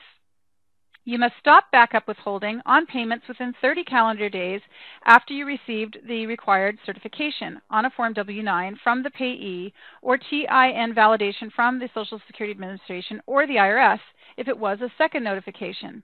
At your option, you may start and stop backup withholding at any time during these 30-day periods. So what this is saying is, okay, I properly asked my client to give me a Form W-9. And they gave me one. And that's the information that I provided to IRS when I filed the 1099 miscellaneous. Now I've got a CP2100 notice and it's telling me that the information I put on there is wrong. So I've got a W-9, I compare it to the CP21 notice. The first thing I would look at is, did I get it right? Is the information on the W-9 what I sent to the IRS? Because if it's different, then it would be my fault. I had a transposition error, I spelled the name wrong, I got the EIN number wrong. Maybe I should just correct that and let the IRS know that there was an error. That would be one way of handling it. But if I look at the CP2100 notice and I see, okay, the information they say I provided is in fact the same information that's on this form, now I need to start backup withholding and I'm going to need to make another solicitation to that client. I'm going to need to make the additional solicitation and I'm also going to have to start the backup withholding on any future payments that I make. Time for allowed to send the B notices. You must send the first B notice and a Form W-9 to the payee within 15 business days after you receive the CP2100 notice. If you receive a proposed penalty notice, but not a CP2100 notice, your annual solicitation must be made by December 31st of the year you received the proposed penalty notice. So what has to be in the first notice? If this is the first CP2100 notice that you have received with respect to this account, you must provide the payee with the first B notice and a copy of Form W-9. Well, what's a B notice? A B notice is essentially a letter saying you've been noticed. The IRS has noticed that you don't have the correct information or I didn't provide them with the correct information. And it's essentially just a letter that the business owner types. So the B notice is a letter typed by the business owner explaining that there was a mismatch or that the information was not provided as it should have been. And then also in that letter that you send to that individual, you would attach a copy of the W-9. And if you like, you can provide an envelope in which they fill out the 1099 and mail it all back to you. The outside, however, of the envelope that you mail to the individual who is required to fill out the W-9 form must have important tax documentation enclosed or important tax return document enclosed, clearly written on the envelope. So we're on the first B notice, has to say important tax document written on the front. You send that off and nothing comes back. Or perhaps even you get the envelope back and they've never opened it. If that's the case, the IRS wants you to retain a copy. You need to retain a copy of the fact with the envelope that's cleared through the post office and showed that it's been returned to sender, just as proof that you in fact did make an effort to issue that B notice. And even subsequent to that effort on the first solicitation, you need to send out another solicitation. Whether the first was returned or not, you do need to send out a second solicitation if the first solicitation did not get you the EIN that you had requested. And obviously after the first solicitation, you're doing backup withholding if you're still doing business with this business. And certainly at the second solicitation, you've completed your legal requirements and you just maintain proof that you've done that. So backup withholding, I did mention that already. Entities required to report payments made on Form 1099 or W-2 must perform backup withholding if the payee fails to furnish a correct TIN. Section 3406A1 requires certain payors to perform backup withholding by deducting and withholding income tax from a reportable payment if the payee fails to furnish the payee's taxpayer identification number to the payer on a return, or if the IRS notifies the payor that the TIN furnished by the payee is incorrect. Now here's the deal with backup withholding. If you're required to do backup withholding and you don't do it, the IRS can say that you're responsible for the money you didn't hold out, and you're going to have to pay it anyway. So backup withholding is not like, well, I'm just not going to bother. I'm going to do this guy a favor. I don't want to hurt him. He hasn't given me a TIN, and, you know, let the IRS deal with it. Well, technically speaking, the IRS can deal with it by making you pay the backup withholding that you were supposed to withhold and did not. So it's something you want to be on top of. Payments that are subject to backup withholding include interest payments, dividends, patronage dividends, rents, profits, or other gains, commissions, fees, or other payments for work you do as an independent contractor, or that someone who is an independent contractor did for you if you're the one doing the backup withholding, royalty payments, and certain other payments. Backup withholding may also apply to gambling winnings unless subject to regular gambling withholding. What are the withholding rules? Well, when you open an account, make an investment, or begin to receive payments reported on a Form 1099, the bank or other business will give you a Form W-9 or a similar form. You must enter your TIN on the form, and if your account or investment will earn interest or dividends, you must also certify that your TIN is correct and that you are not subject to backup withholding. The payer must withhold at a flat rate of 28% in the following situations. You did not give the payer your TIN in the required manner. The IRS notifies the payer that the TIN you gave is incorrect. You required but failed to certify that you were not subject to backup withholding, or the IRS notifies the payer to start withholding on interest or dividends because you have underreported interest or dividends on your income tax return. But the IRS will only do that after it has mailed you 4 notices over a period of at least 210 days. How to prevent or stop backup withholding. If you have been notified by a payer that the TIN you gave is incorrect, you usually can prevent backup withholding from starting or stop backup withholding once it has begun by giving the payer your correct TIN and name. You must certify that the TIN you give is correct. If you have been notified that you underreported interest or dividends, you must request and receive a determination from the IRS to prevent backup withholding from starting or to stop backup withholding once it has begun again. One of the things I do know that when we're dealing with 1099 miscellaneous is there's 30 days to stop withholding and 30 days to start withholding that the payor has. But when it comes to those 1099 dividends and INTs, it can be, I believe, until a full year has passed. They have different limits on that. Don't quote me on the time lengths, but I know that it's not the same 30-day rule. Verification of TINs. It is possible for a business to verify the correctness of a TIN through the Taxpayer Identification Number Matching System. By using the matching program, a business can verify a payee's TIN and thereby avoid the possibility of filing or reporting document with incorrect information. How does the IRS matching process work? Well, it's very similar to what happens when we electronically file a client's return. If you've been in tax returns for any length of time at all, you must understand what happens when a tax return is e-filed. The tax return, of course, has the Social Security number and the name of the filer. And when you transmit a tax return electronically, the IRS actually looks to the name of the filer shown on the return and the Social Security number on the return, and it matches those against the database that it has from Social Security. And if there's a mismatch, that tax return is rejected. And the electronic matching system that we have for W-2s and 1099s is a very similar system, except it's outside of the filing of the return. Filing of a tax return is done through IRS e-file, and if there is a mismatch, there's a reject there. But at the 1099 level, the rejects usually happen weeks or months later that you get the notices. But the TIN matching system that is available would allow you to instantaneously know whether or not you have a match before you ever file information returns. And the system is quite popular with larger employers. I happened to notice a few weeks ago when I was standing in Costco at the return counter, there was a sign up there that said that Costco uses this system for all job hires. So if you're filling out an application and you want to work for Costco, they're going to run your information through this particular system to make sure that the name and the Social Security number you have given them is valid. So the IRS matching process, businesses that are required to file Forms 1099 or W-2 must include a correct name or TIN combination to allow the IRS to match the information reported by the payer against the income included on the payee's income tax return.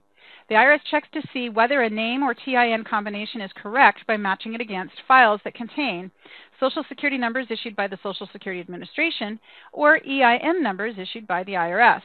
Depending on whether the name or TIN combination is for an individual or business, the IRS will utilize the following methods to verify if there is a match between the name and the TIN provided on the tax return or income reporting document that is filed. So I've got quite a bit of information coming up on the next few pages that is about the IRS matching process, and I'm not going to read it to you, but I'm going to point out some of the important information. Some of this is not new information. The IRS has used this exact system all 21 tax seasons I've been in the business. They haven't changed it in all the years I've been in business, and I'm sure they had it in place long before I came into the business. So the name control match, the IRS always looks at the first 4 letters of the last name. This filer's name is Ralph Teak. IRS really couldn't care less that his first name is Ralph. When it comes to matching, they're going to look at Teak, T-E-A-K, and they're going to match Teak against the Social Security number that you've put on that W-2 or that 1099. And if there's a mismatch, that's going to cause a reject or a notice to come to you. In the case of a filer named Dorothy Willow, Willow is obviously more than 4 letters in the last name, and so it's going to go with the first 4 letters of the last name, W-I-L-L. And in the case of Joe McCedar, it would start with M-C and then go C-E. And in a hyphenated name, the IRS will always be looking to the first 4 letters of the first name in the hyphenated name. Now, when we get into sole proprietors who have DBAs, we're still looking at the first 4 letters of the proprietor's last name, regardless of what DBA they're working under. So Mark Hemlock, doing business as the Sunshine Cafe, the DBA would not be what the IRS is comparing. They would be comparing H-E-M-L. When we get into estates, they're looking for what looks to be the last name of the person's name who is in the name of the estate. And for example, if the name of the estate is the Frank White Estate, IRS would be matching against W-H-I-T. When we get into trusts and fiduciaries, they're looking again for the last name. They're trying to find a last name in the name somewhere. And when they identify what they think is the last name, they use the first 4 letters of that name. So you can imagine, you might have some people that have 3 or 4 names. John Hinkle Weidler Smith is a name. And Smith would appear to be the last name, but if it was hyphenated, Weidler Smith, then the first 4 letters of Weidler would be the letters that are being matched. So you do need to be looking for hyphenation, and it is possible that what you think is the first 4 letters of the last name is not the last name that the IRS has identified, even though you may have the correct last name. How you're entering it in the fields could be a mismatch because you've put a middle name as far as the IRS is concerned, or you've put what you think is the last name, but the IRS does not think that's the last name. Here we have a name that does not involve the name of an individual. The Memory Church Endowment Trust, and here they've gone with M-E-M-O. Partnerships. We throw out the word the at the front and go to the name of the partnership, A-O-A-K space tree. So it's got a T. And other organizations. So this is essentially just a guide to help you understand how it is that IRS chooses a name control match. And to summarize, if there is a mismatch and you're using some form of electronic confirmation system, the IRS will tell you that there's a mismatch. They won't typically tell you what the correct information is. They'll just tell you that your information is wrong. And so you're going to have to go back to the person who gave you that information and say, hey, the information you gave me is a mismatch. Let's figure out why. It could be that they gave you the information incorrectly. It could be that you entered it incorrectly. Or it could be that, in the case of a spouse, maybe a woman got married and she's put down the first 4 letters of her new married name, but she's never changed her name with Social Security, and so as far as IRS is concerned, she's still got her maiden name. So people who marry and then get divorced, if there's name changes going on there, those name changes actually have to be filed with the Social Security Administration, and if they're not, then the IRS is not aware of the name change and can't match to it. On to Form 1099 Miscellaneous. A small business owner may be both a recipient and an issuer of Form 1099 Miscellaneous. If your business provides services to another business, that business may issue you a Form 1099 Miscellaneous to report payments that it made to you. And in turn, you may also be required to issue a Form 1099 miscellaneous to that other business or to the independent contractors that provide services to you. Depending on which type of income is reported, you will need to report 1099 miscellaneous income as rental, royalty, self-employment, or Form 1040 line 21 income. You should never, however, report 1099 miscellaneous income as line 7 wages on a tax return unless you can show that the 1099 miscellaneous was issued in error and all of the following are true. And so what I'm saying by this is, let's just suppose you have a client sitting with you to do their tax return, and they show you that they've received a 1099 miscellaneous. And they've got a number in box 7 right down here. It says non-employee compensation. Well, there should be an instant recognition on your part that as far as the IRS is concerned, box 7, non-employee compensation, belongs on Schedule C. And if you've got a tax client who's bringing you a 1099 miscellaneous with box 7 having a number in it, you need to do a Schedule C. But there are situations, which I've run across regularly over time, where the person who has received this 1099 saying, yeah, I don't know why my employer gave me that. They've always given me a W-2 in the past. I don't know why this particular company that I'm working for now gave me this 1099 miscellaneous. I don't understand any of it. Well, as a tax practitioner, I certainly understand all of it, and I see that it's probably wrong. And why would the employer issue a 1099 miscellaneous when they should be issuing a W-2? Well, the first reason is they are trying to escape paying their share of employer payroll taxes and doing the withholdings and file the 940 and 941s that they're supposed to. They're probably supposed to be carrying workers' compensation, and they're not. They're probably supposed to be doing a lot of things that they're not, and this 1099 is just kind of the first point telling me that they're doing it wrong. So if I see a situation where I think a W-2 should have been issued, but a 1099 was issued instead, can I then put it on the line 7 as wages, or do I still have to do a Schedule C? Well, the dilemma is that the IRS says you can take it and put it on line 7 as wages only if you follow protocol. And protocol is that you can show that you were in fact an employee, and that you will need to then attach a substitute W-2 you return. You're going to have to attach a Form 8919 to your tax return to basically dispute the allocation of how that income is being reported. And you're also going to have to file Form SS8 to ask the IRS to establish the employee relationship.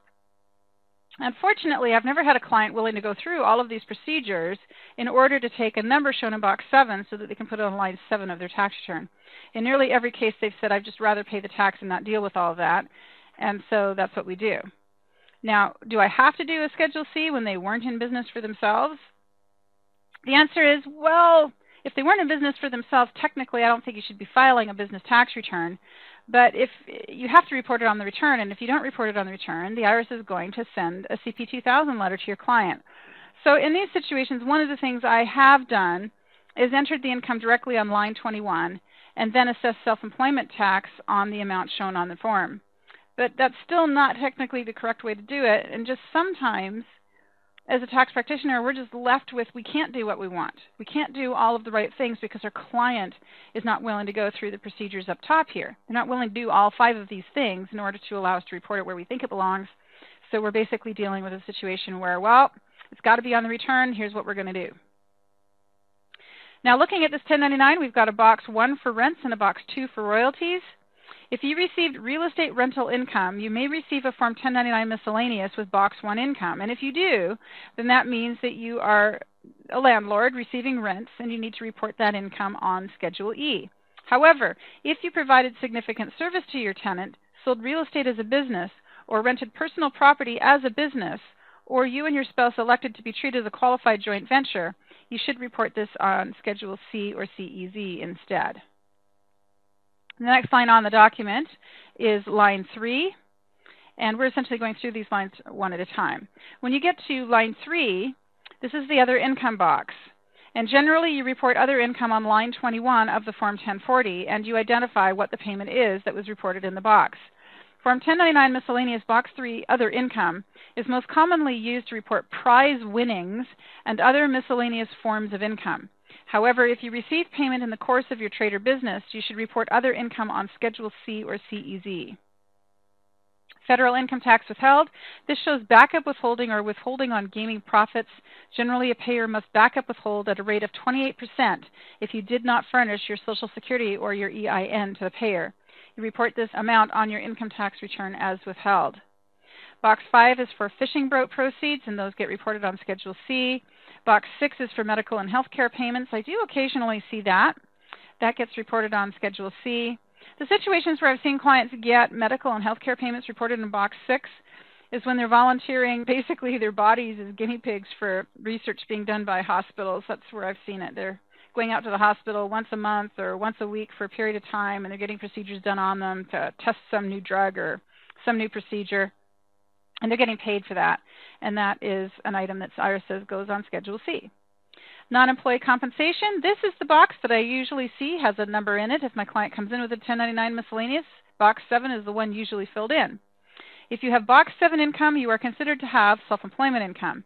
If you have self-employment expenses, you must file Schedule C, EZ, or F to claim these expenses, or the IRS will tax you on the full amount of payment you received. If you receive a 1099 miscellaneous and you do not consider yourself to be self-employed, then you should request that your employer issue you a Form W-2 instead.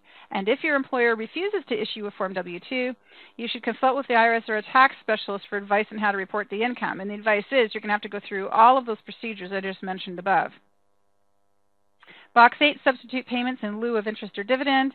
And Box 9 is the payer made direct sales of $5,000 or more. If checked, $5,000 or more of consumer products was paid to you on a buy, sell, deposit, commission, or other basis. A dollar amount does not have to be shown.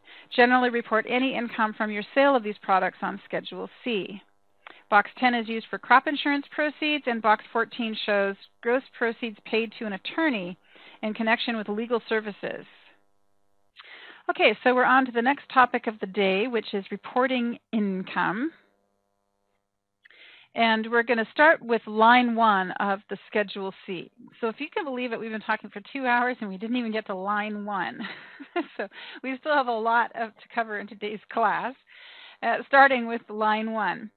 You must report on your tax return all income that you receive from your business unless it is excluded by law. In most cases, your business income will be in the form of cash, check, and credit card charges. And here we have line 1, gross receipts or sales. See the instruction for line 1. And if you go to the instructions for line 1, you essentially get income items like this that need to be reported on line 1. Business income can come from forms other than cash, such as property or services. And if you get these kind of property or services, they still need to be reported as income. Bartering for property or services, canceled debt, restricted property, gains and losses, promissory notes, lost income payments, and damages. Items, however, that are not income include appreciation in the value of your property, construction allowances you receive from your landlord, loans that you take out, or sales tax that you are required to collect and then turn over to a state or local government. Income reported on Form W-2 for statutory employees.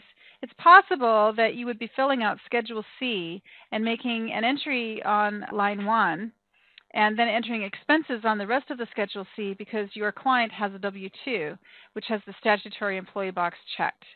If you received a Form W-2 and the statutory employee box is checked, in Box 13 of that particular form, report your income that is reported on Form W-2 with the statutory employee box checked on line 1 of Schedule C, and then check the box that's on line 1 of Schedule C. So let's just go back up to that line so you can see what I'm talking about. It says right here, if income was reported to you on Form W-2 and the statutory employee box was checked on that form, check this box. And that tells the IRS that the income reported on line 1 is not income that's going to be subject to self-employment tax, but you are still supposed to report it on the Schedule C. Returns and allowances, we've got line 2 right here. Subtract the cost of returns and allowances you made to your customer from gross receipts of your business on this line. Returns and allowances include cash or credit card refunds that you make to customers, rebates and other allowances off the actual sales price. And then on line 3, you basically take line 1, you subtract out the returns and allowances from line 2, and you have the entry for line 3. Now, if you have cost of goods sold, you also need to complete Part 3 of Schedule C and then carry over to line 4, the amount from line 42 of Schedule C. And we'll talk about cost of goods sold in a little bit. Number 5 is gross profit. That's gross receipts from your business minus cost of goods sold. And on line 6, we have other income. On line 6, you report amounts that you received from finance reserve income, scrap sales, bad debts that you recovered, interest, state gasoline or fuel tax refunds you received in 2012, credit for biodiesel and renewable diesel fuels claimed on line 8 of 8864, the credit for alcohol and cellulosic biofuel fuels, credit for federal tax paid on fuels claimed on your 2011 return, prizes and awards related to your trade or business, recapture of accelerated depreciation and Section 179 deduction, and other kinds of miscellaneous business income include amounts received in your trade or business as shown on Form 1099 PATR. But if your business received interest income, odds are it does not get reported on line 6. There are situations where it does get reported on line 6. How you report interest income depends on the type of interest income you have received. If you have received interest on a notes receivable that you have accepted in the ordinary course of your trade or business, you do report that as business income on line 6. So let's just suppose your business is to provide catering services. You've done some catering work for a particular company and now you've billed them. And on the bill you're saying, if you don't pay by this date, we're going to assess you interest. And the date passes and they finally pay you, and now you send them another bill for interest because they paid late. That additional interest you received in is income to your business and does get reported on line 6. Interest received on loans is business income if you are in the business of lending money only. Interest income you earned from a business bank account holding is not reported on Schedule C. You report this kind of interest income on Form 1040, line 8. That's where you enter interest income. Recapture of depreciation is another item that gets entered on line 6. You may be required to include certain previously deducted depreciation items in your income.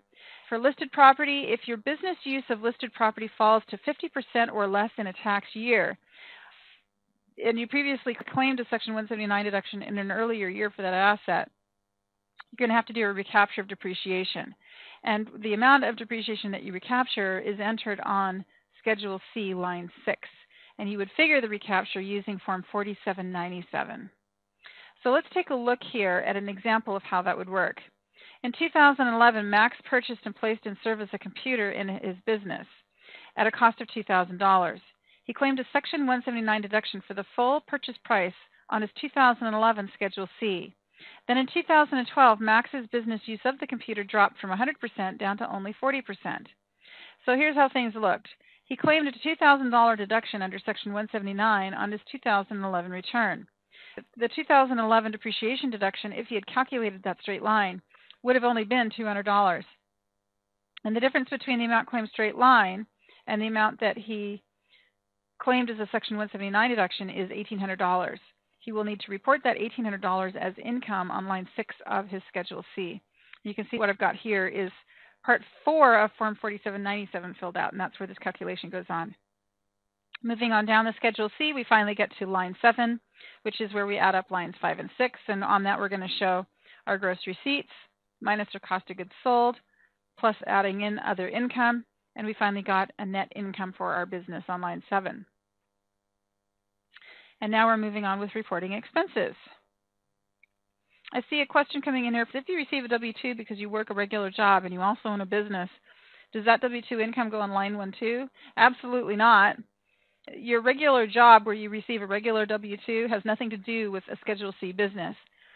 If you have a W-2 that shows that the statutory employee box is checked, then that one W-2 that has the statutory employee box checked would carry over to Schedule C. If you have a situation where the statutory box is not checked, then that would never go to Schedule C. A statutory employee is a person typically who is a salesperson, but it also includes some delivery drivers and some home workers who sew clothes and so forth, and they're paid on a piece basis. And essentially the IRS is saying, or that category of worker is under the statute treated as an employee, and so the employer has to do Social Security and Medicare tax withholding on them. But in every other respect, they're really running their own business and acting independently as independent businesses. And so in those situations, they're issued a W-2 and the statutory employee box is checked. But you don't just say, oh, well, you got a W-2 and you got a business, let's put it all on the business. No, absolutely not. Reporting expenses. Part 2 of Schedule C provides lines for a variety of expense items. We're going to be taking each of these lines in turn. You do eventually get to line 27, where it says other expenses from line 48. So let's start with line 8, advertising. So line 8 is as it seems. It says advertising. It is as it sounds. If it's advertising, it belongs on this line, and examples would include yellow page, radio, telephone, television, direct mail, and other promotional costs of your business. That's what goes on line 8. Pretty self-explanatory. Line 9, I have a little bit more to say, because on line 9, you're entering your car truck expenses. And when it comes to car and truck expenses, there's a lot of rules that need to be applied before you just whack a number on that line. Not the least of which is that you're going to either have to complete Part 4 of Schedule C or Part 5 of Form 4562 to provide all of the required information on the business use of the vehicle. You can deduct the actual expenses of operating your car or truck, or you can take the standard mileage allowance, and this is true these days after a recent change, even if you use your car for hire, such as a taxi cab. Previously, there was a rule that said taxi drivers couldn't claim the standard mileage allowance, but that rule is now gone, and they too can use it. You must use actual expenses if you used 5 or more cars simultaneously in your business, and this is called a fleet operation when you have 5 or more. You cannot use actual expenses for a leased vehicle if you previously used the standard mileage rate for that vehicle. You can take the standard mileage rate for 2012 only if you owned the vehicle and used the standard mileage rate for the first year you placed that vehicle in service, or you leased the vehicle and or you are using the standard mileage rate for the entire lease period. Auto expense reporting requirements. If you claim auto expenses on any car or truck, you must provide information by completing one of the following: Schedule C, Part 4, or Form 4562, Part 5. Local transportation. Local transportation expenses are not travel expenses. However, certain local transportation costs are deductible. Local transportation costs include the ordinary and necessary costs of the following: getting from one workplace to another workplace in the course of your business or profession when you are traveling within your tax home, visiting clients or customers, going to a business meeting away from your regular workplace, getting from your home to a temporary workplace when you have one or more regular places of work. These temporary workplaces can be either within the area of your tax home or outside of that area. But there is a cautionary note here. Local business transportation does not include expenses you have while traveling away from home overnight on business. If you have transportation expenses for traveling away from home overnight on business, those would be travel expenses. Temporary work location lasting 1 year or less. If you are assigned a temporary work location in the local area of your tax home, you may be able to deduct transportation expenses subject to the following. Number 1, if you have a regular job location and you commute to a temporary work location in the same trade or business, you can deduct the expenses of the daily round-trip distance between your home and the temporary location. If you have no regular place of work, but ordinarily work in the metropolitan area where you live, you can deduct daily transportation costs between home and a temporary job site outside of that metropolitan area only. Commute costs are the cost of driving to and from work within your metropolitan area, and commute costs are never deductible.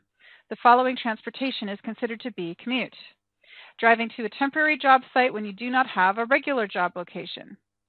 If you do not have a regular job location, you cannot deduct daily transportation costs between your home and a temporary work site within your metropolitan area. These are considered to be non-deductible commuting expenses.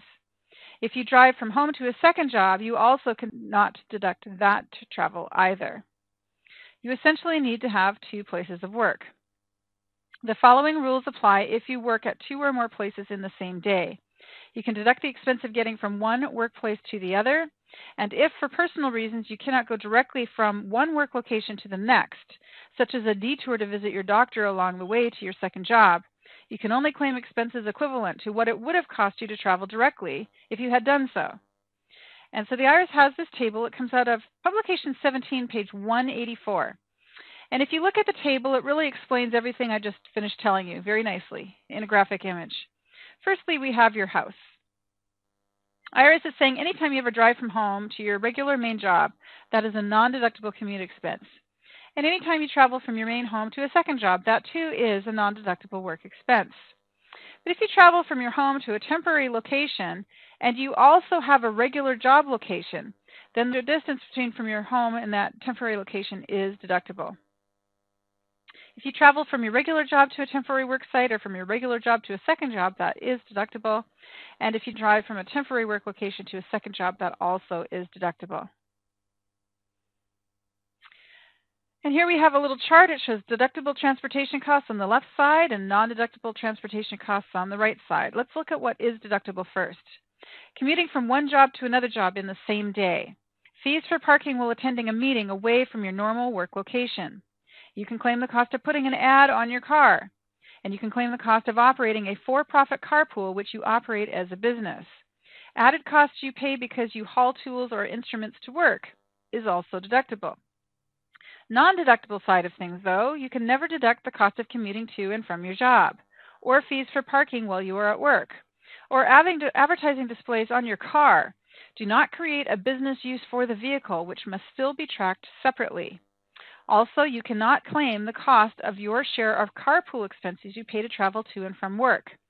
The fact that you haul tools or instruments to and from work does not mean that you are using your car for business purposes. So if you have tools in your car and you drive them from home to work, and it's a regular work day inside your metropolitan area, you're not going to be allowed that expense even though you're hauling your tools, because the theory is you'd be going there anyway. And also, finally, the IRS has specifically pointed out that union member trips to a union hall are non-deductible expenses.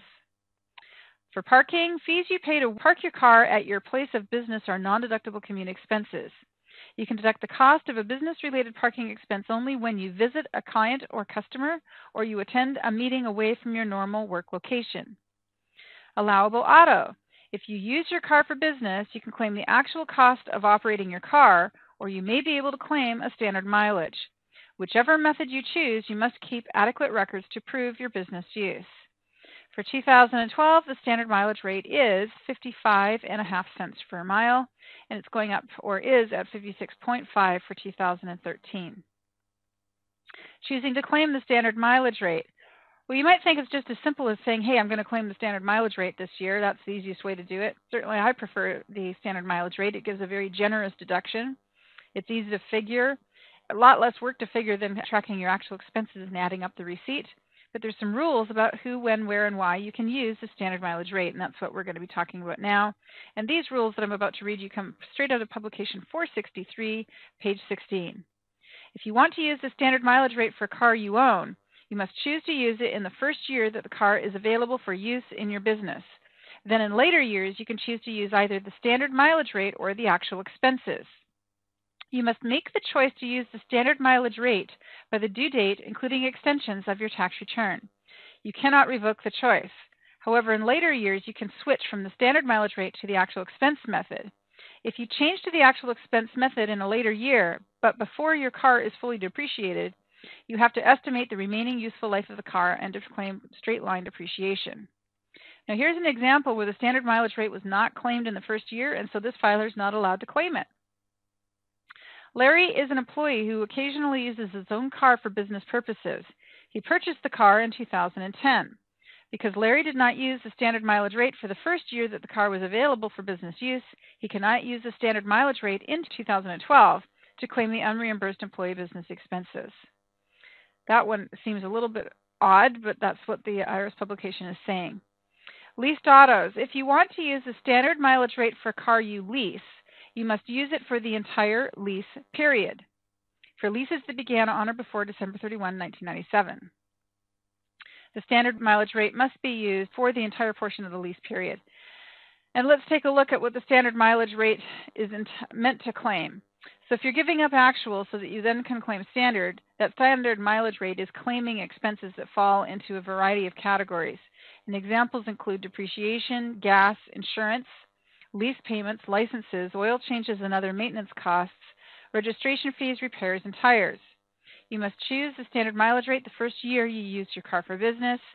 If you cannot claim actual expenses, or if you did claim actual expenses on a car that you lease rather than own, you cannot then claim the standard mileage rate in another year.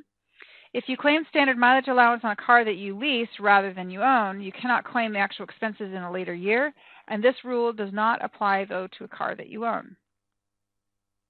If you choose the standard mileage rate, you cannot claim actual costs for operating your car in the same year. And even if you claim the standard mileage rate, you are still allowed to claim costs for parking and tolls. The parking and tolls are not considered to be included in the standard mileage rate. They would be on top of it. And number 7, you cannot claim the standard rate if any of the following are true. You operate 5 or more cars at the same time in your business, because if you do, you're considered to have a fleet. Or you claim depreciation deduction other than straight line depreciation for that vehicle in an earlier year. You claimed a Section 179 deduction for the car in an earlier year. Or you are a rural mail carrier who received a qualified reimbursement, or you claimed actual expenses on a leased car. When claiming standard mileage, you will multiply the number of business miles driven by the standard mileage rate. For actual expenses, types of expenses that you would claim are all the ones I listed previously: depreciation, garage rent, gas, oil, insurance, lease payments, license and registration fees, repairs and replacement tires, and tolls. Tolls are not a part of the standard mileage rate, but they are certainly part of actual expenses that are deductible. Even if you claim actual expenses, you must track the number of business miles you drive so that you can prorate your costs between business and personal use. And here's an example. And the reason I've got this in there in that explanation is that I have a lot of clients who will say things like, well, I'm just going to claim actual expenses this year because I didn't keep a mileage log. Well, you have to keep a mileage log whether you claim actual expenses or the standard mileage allowance, because you use the mileage log to establish your percent business use. And here we go with an example. You drove your car 15,000 miles during 2012. 10,000 miles were personal, 5,000 were business. Your actual cost for the entire vehicle, or operating the entire vehicle, was $7,000 for the year, and you're going to figure your allowable deduction as follows. 5,000 business miles divided by 15,000 total miles multiplied by 7,000 equals $2,333. That's the allowable deduction. Personal versus business use. If you use your car for business and personal use, you must maintain adequate records to show your business use.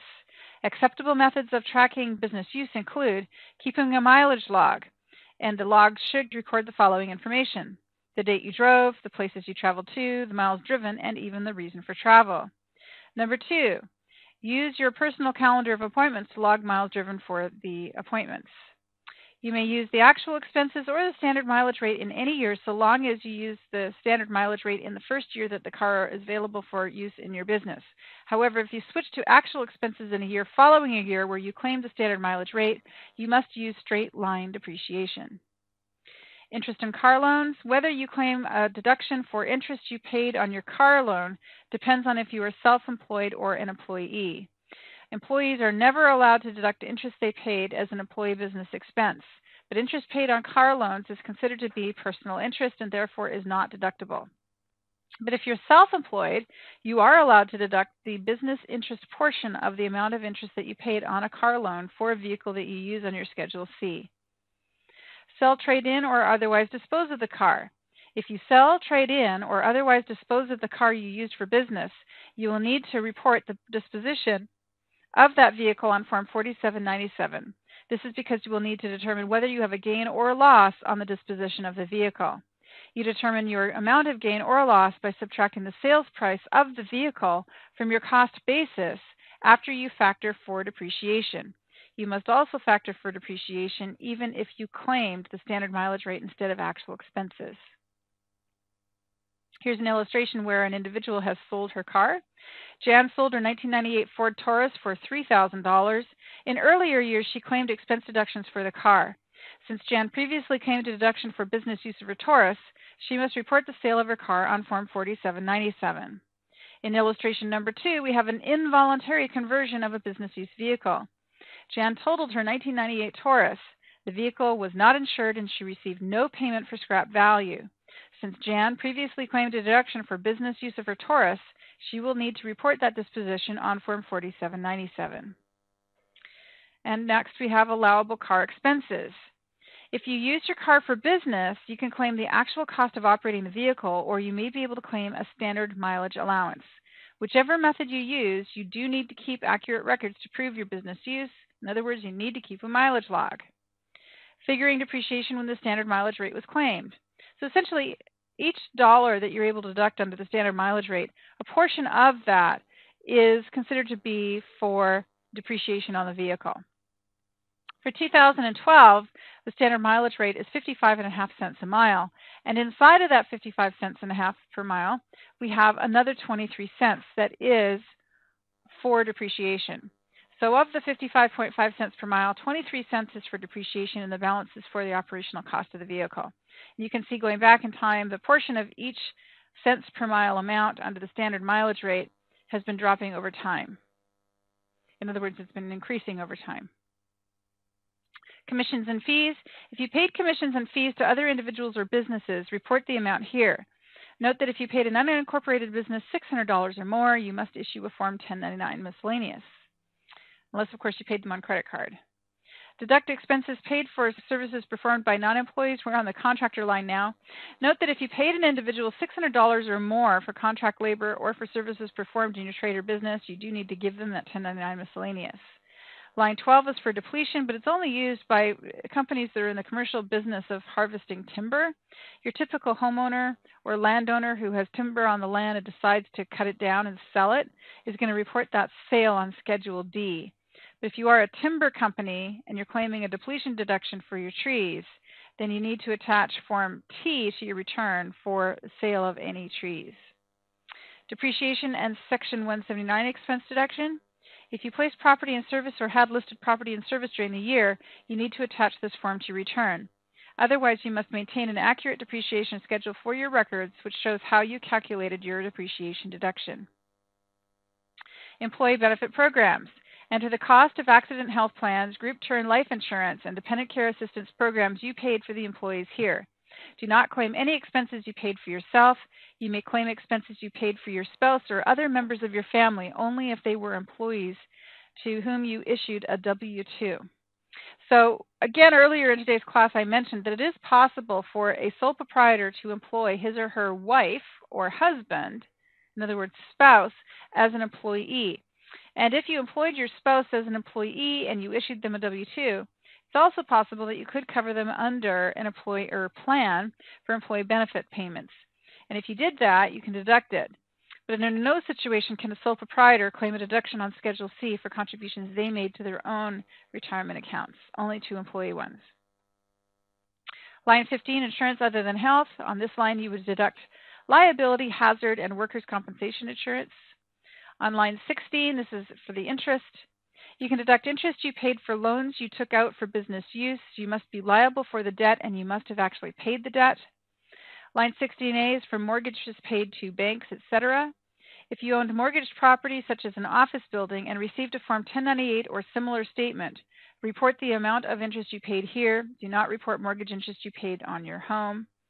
And then finally, line 16, report the business use portion of interest on credit cards you used for your business, mortgage interest you paid on property where there was no Form 1098 received, and other interest amounts that were paid to your business or by your business during the year.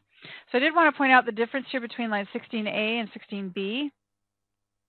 If you make an entry on line 16A, the IRS is going to be looking for a corresponding 1098 that will match that. And of course, the 1098 document is a document issued by lenders to show mortgage payments received or interest received on loans. And so if you are filling out a Schedule C and you have a document like that showing that interest was paid to a financial bank or mortgage company based on real estate, then that 1098 needs to be issued. And if it is issued, you would show the amount of interest on that 1098 on line 16A. But if no 1098 is issued, then you would not make an entry on line 16A, because if you do make an entry on line 16A and there is no 1099, that could trigger the IRS to send a letter saying, hey, you claimed a deduction that we have no record you're entitled to. Line 17, legal and professional. Include on this line fees charged by accountants and attorneys that are ordinary and necessary expenses directly related to operating your business. You include fees for tax advice related to your business and for preparation of tax forms related to your business on this line. Also include expenses incurred in resolving asserted tax deficiencies. Line 18, office expense, include office supplies and postage here. Line 19, pension and profit sharing plans. Enter your deduction for contributions to a pension, profit sharing, or annuity plan on this line. And if you're required to, you may also need to file Form 5500, which is an obligation of employers who do have pension plans for their employees. Line 20 is for rent or lease. You may deduct expenses you paid to rent buildings or other property for use in your business. If you rented vehicles, machinery, equipment, that goes on line 20A. And if you rented other property such as an office space or a building, you would make an entry on line 20B. Line 21, repairs and maintenance. Enter on this line the cost of labor and supplies used to maintain or repair business property. Do not include any of the following expenses on this line: repairs to office use of home, improvements to property that change or extend its useful life, or the value of your own labor. Supplies are items you consume or use up, and examples of supplies include small tools with a useful life of 1 year or less used by a furnace installation business, or shampoo, conditioner, and perming solution used in a beauty salon. In most cases, you can deduct the cost of materials and supplies only to the extent that you actually consumed and used them in your business through the tax year. However, if you had incidental materials and supplies on hand for which you kept no inventory or records of use, you can deduct the cost of those that you actually purchased during the year, provided that this method clearly reflects your income. You can also deduct the cost of books, professional instruments, equipment, etc. if you normally use them within a year. However, if their usefulness extends substantially beyond a year, then you typically need to depreciate them. So the next item we're looking at is child daycare and adult foster care provider meal expenses. If you provide meals to your employees or to customers or patients in the normal course of your business, you should claim these expenses as a supply expense and not as a meals or entertainment expense subject to the 50% limit.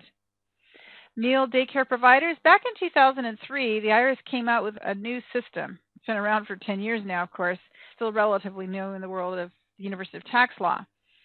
And from tax years beginning in 2013 or later, you can actually use a per diem amount to deduct for the cost of food that you give to each child rather than claiming the actual expenses. There's nothing to stop you from continuing to claim actual expenses if that's what you'd rather do. But you can choose to throw out the actual expense deduction and go with the standard meal allowance instead. And here we have a description of what's going on. In order, obviously, to claim this particular expense, you have to be a family daycare provider.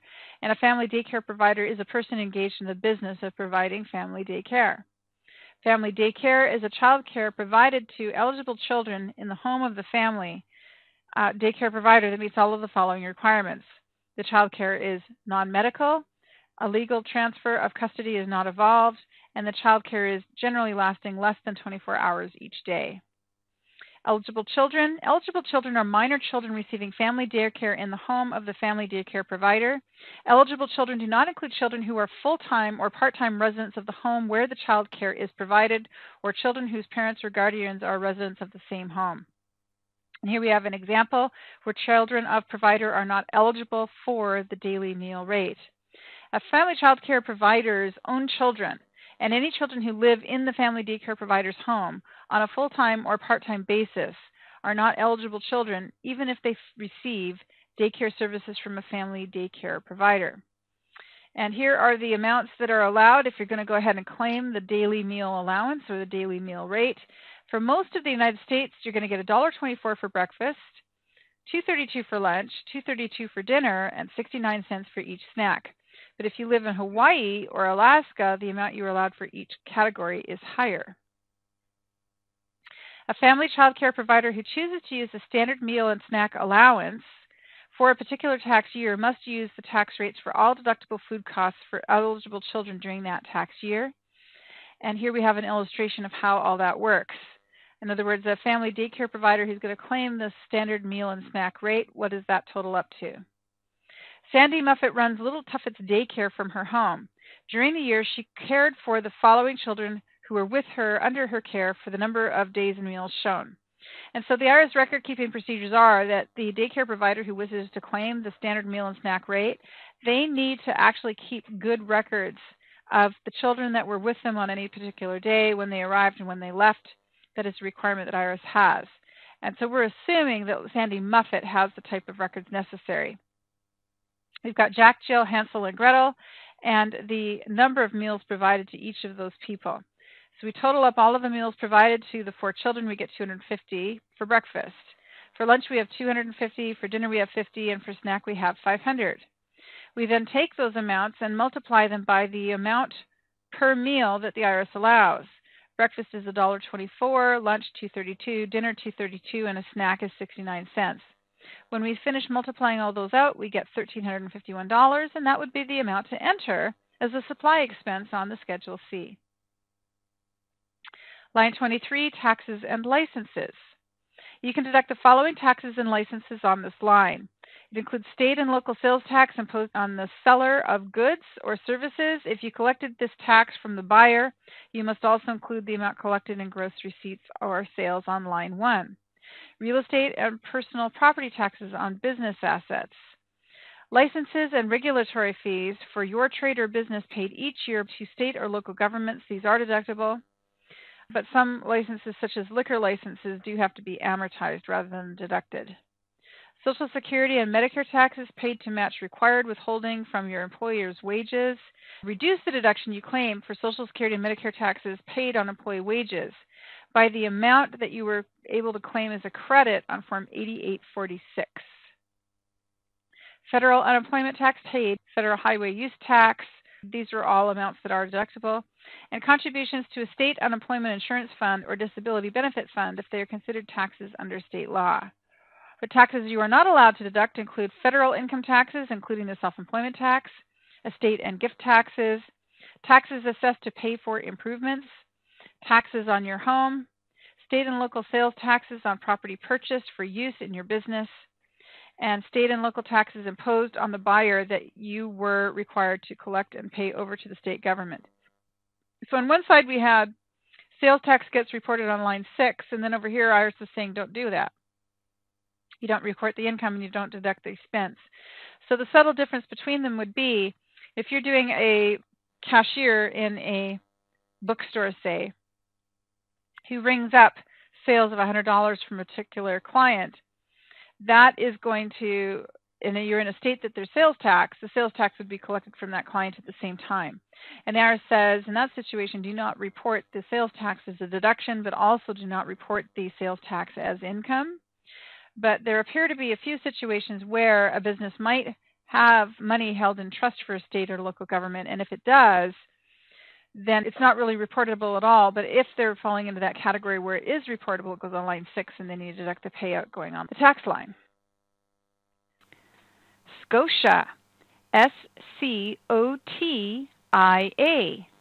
Scotia. Well, travel expenses is just one line on the tax return. There's a lot to say about whether or not you're allowed to claim a deduction for your travel, and there's pages after page after page in the IRS instructions about what is allowed under travel, especially when we get into travel outside of the United States.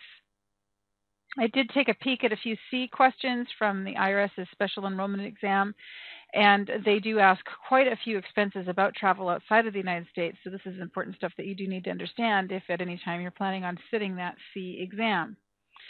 To claim travel expenses, you must have a regular place of abode in a real and substantial sense. You have a regular place of abode if all of the following is true. You work in the same vicinity as your claimed abode and you use it while you're doing business. Your living expenses incurred at your claimed abode are duplicated when you're away on business, and you have not abandoned the vicinity in which your place of lodging and claimed abode are both located. Or you have family member or members, marital or lineal, currently residing at the claimed abode, or you use that claimed abode frequently.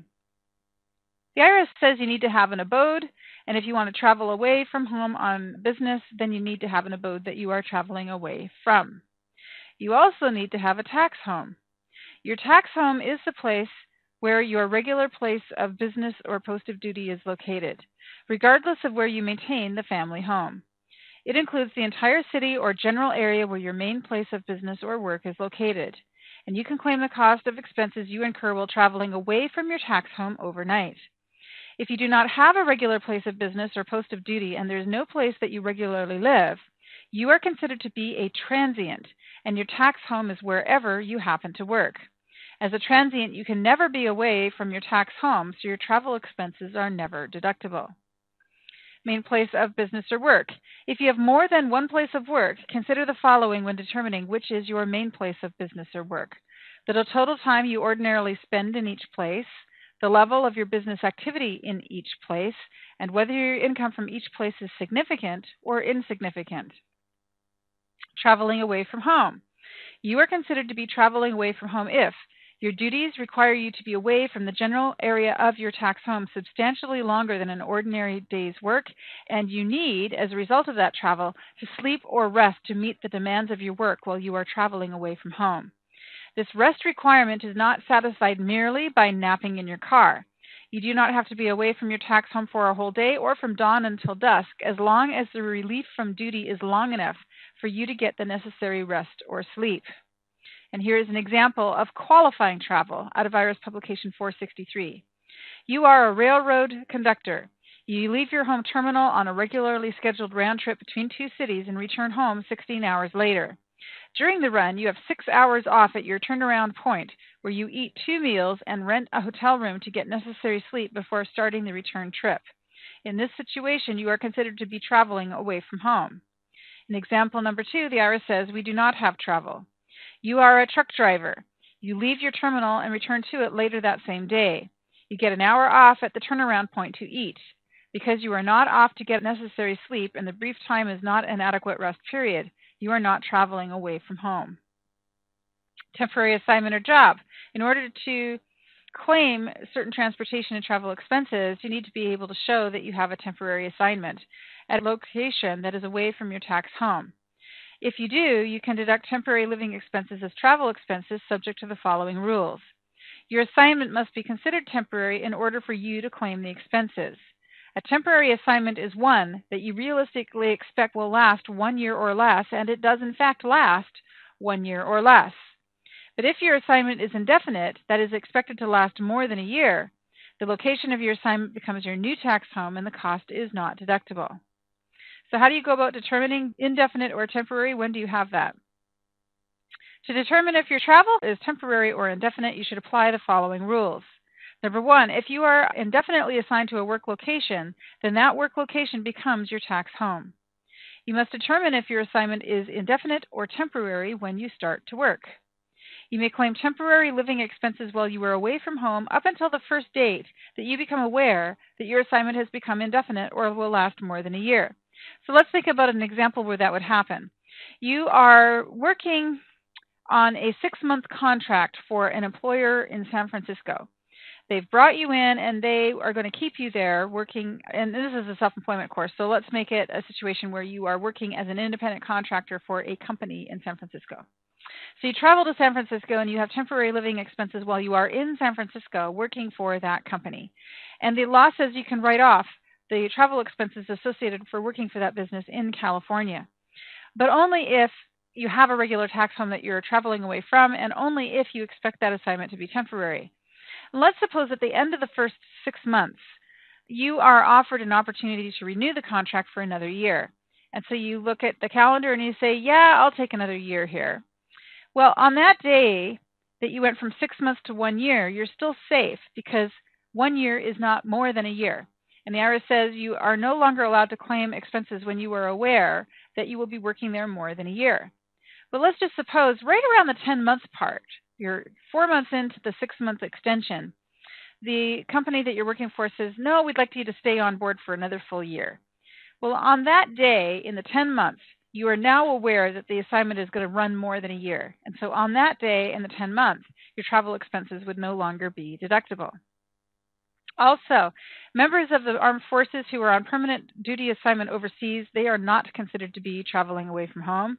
And naval personnel assigned on ships with eating and sleeping facilities are considered to have a tax home aboard ship for travel purposes. If you are on a probationary assignment with the understanding that you will keep your job upon satisfactory completion of the probationary period, your assignment is considered to be indefinite for travel purposes. And going home on your day off, if you travel home on your days off to visit your family, you can claim travel expenses equivalent to what meals and lodging would have cost you had you stayed in your temporary home. So what this is saying is you've traveled to a temporary work location, and while you're there, you're paying costs for staying there.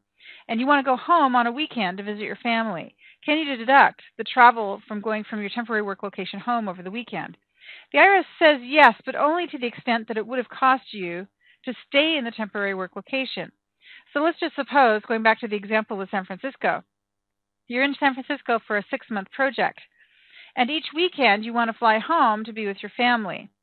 So you have to pay the round-trip airfare on coming home on Friday and going back out on Sunday so that you can be at work on Monday each week.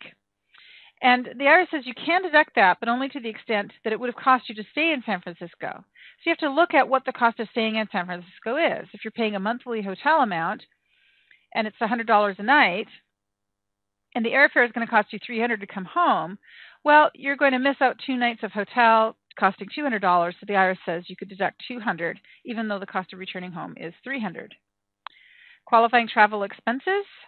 IRS rules consider travel expenses to be the ordinary and necessary expenses of traveling away from home for your business, profession, or job. The primary reason for the trip must be business in order for you to deduct the expenses. How do you determine if the reason for the trip is business? Well, the IRS says if it is primarily for business, you can deduct all of your necessary travel expenses, but you may not deduct costs associated with personal side trips or to lengthen your stay for personal reasons. And here we have an illustration where a trip is primarily for business. You travel to Hawaii for a convention, and the convention lasts for 3 days, but you stay a week to enjoy a short vacation. You may deduct the cost of traveling to and from Hawaii and the cost associated with meals and lodging surrounding the convention. The cost for meals and lodging you incur during your additional vacation time is not deductible. Trip is primarily for personal reasons. If your trip is primarily for personal reasons, you are not allowed to deduct any of your travel expenses.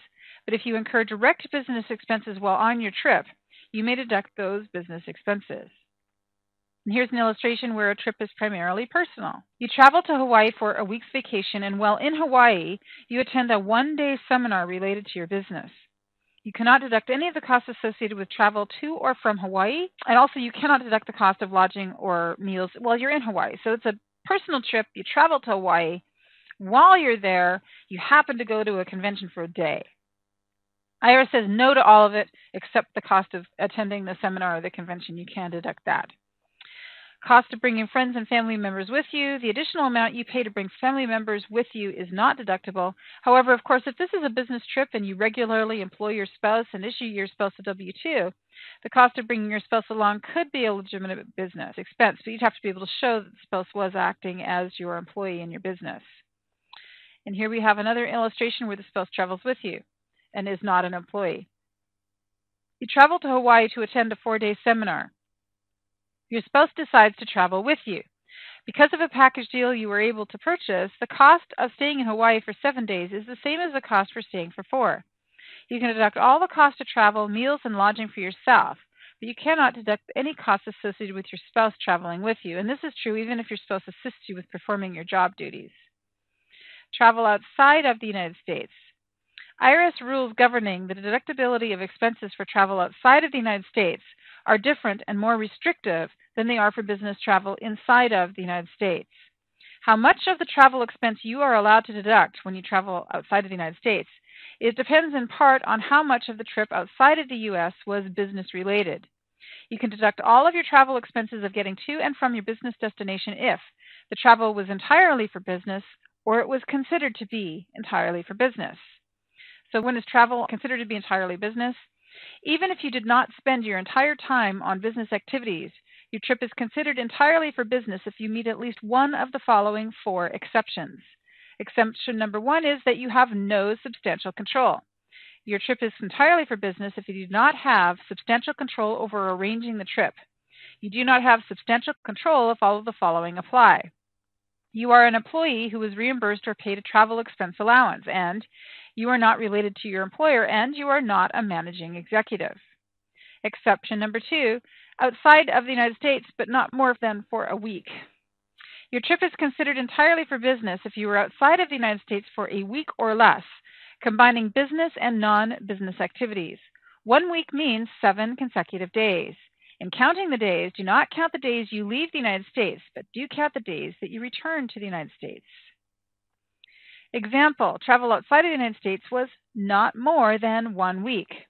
You traveled to London on a trip that was primarily for business. You left Austin on Tuesday and flew to New York. Wednesday afternoon, you boarded the flight to London and arrived in London on Thursday morning. On Thursday and Friday, you had business discussions, and from Saturday and Tuesday, you were sightseeing. You flew back to New York, arriving Wednesday afternoon, and on Thursday, you flew back to London. So essentially, you're in London for a few days for business, and then you extend your stay or you stay longer. And the IRS says none of that really matters as long as you're gone 1 week or less.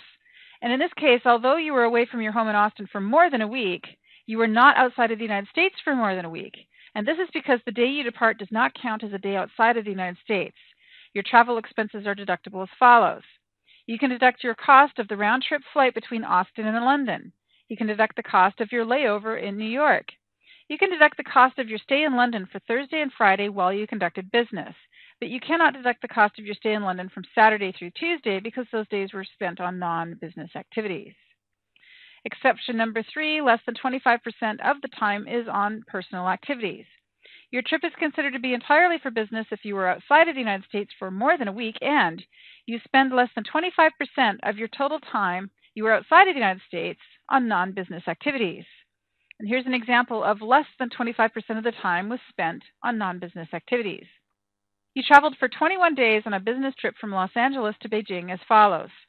You spent 14 days on business, you spent 5 days sightseeing, and you spent 1 day flying in each direction.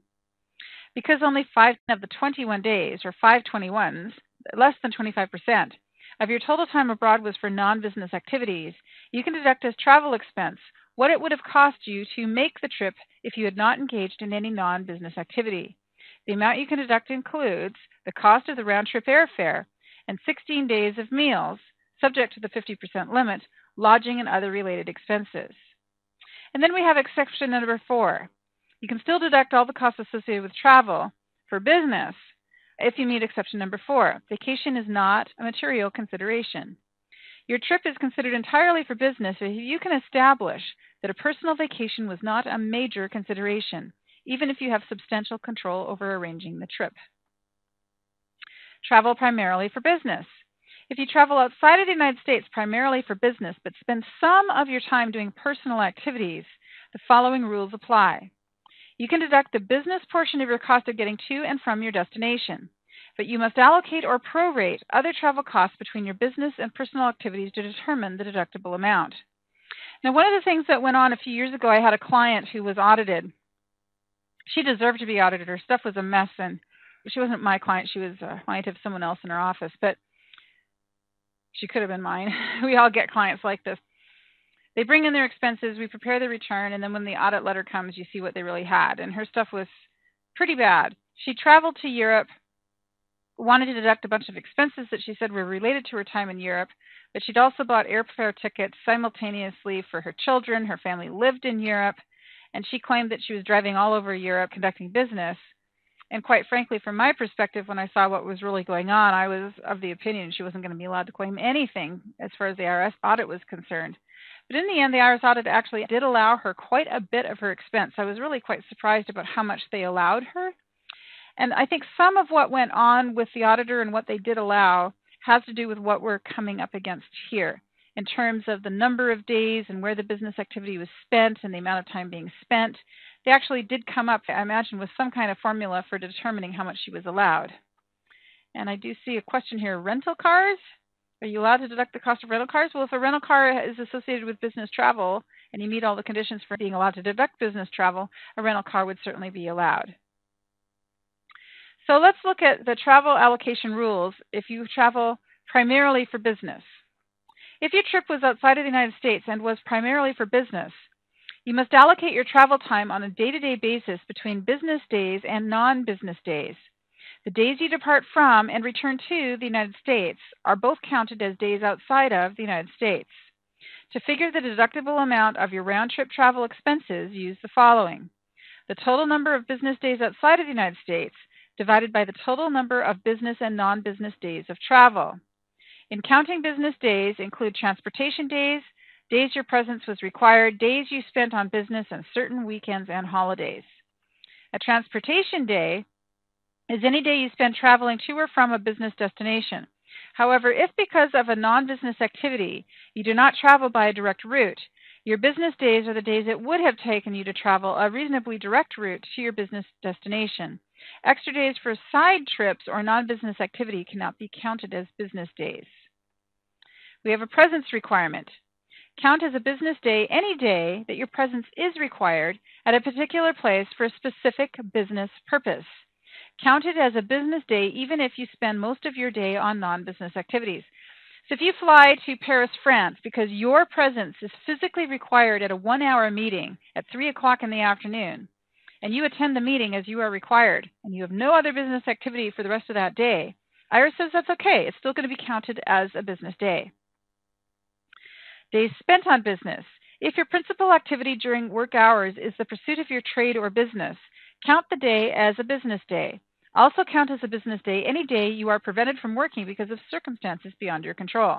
Let's see, there was some strikes in France not that long ago where the whole city was shut down. The whole cities were shut down because people are on strike. That would be an example where you can't get anywhere or do anything because of a strike.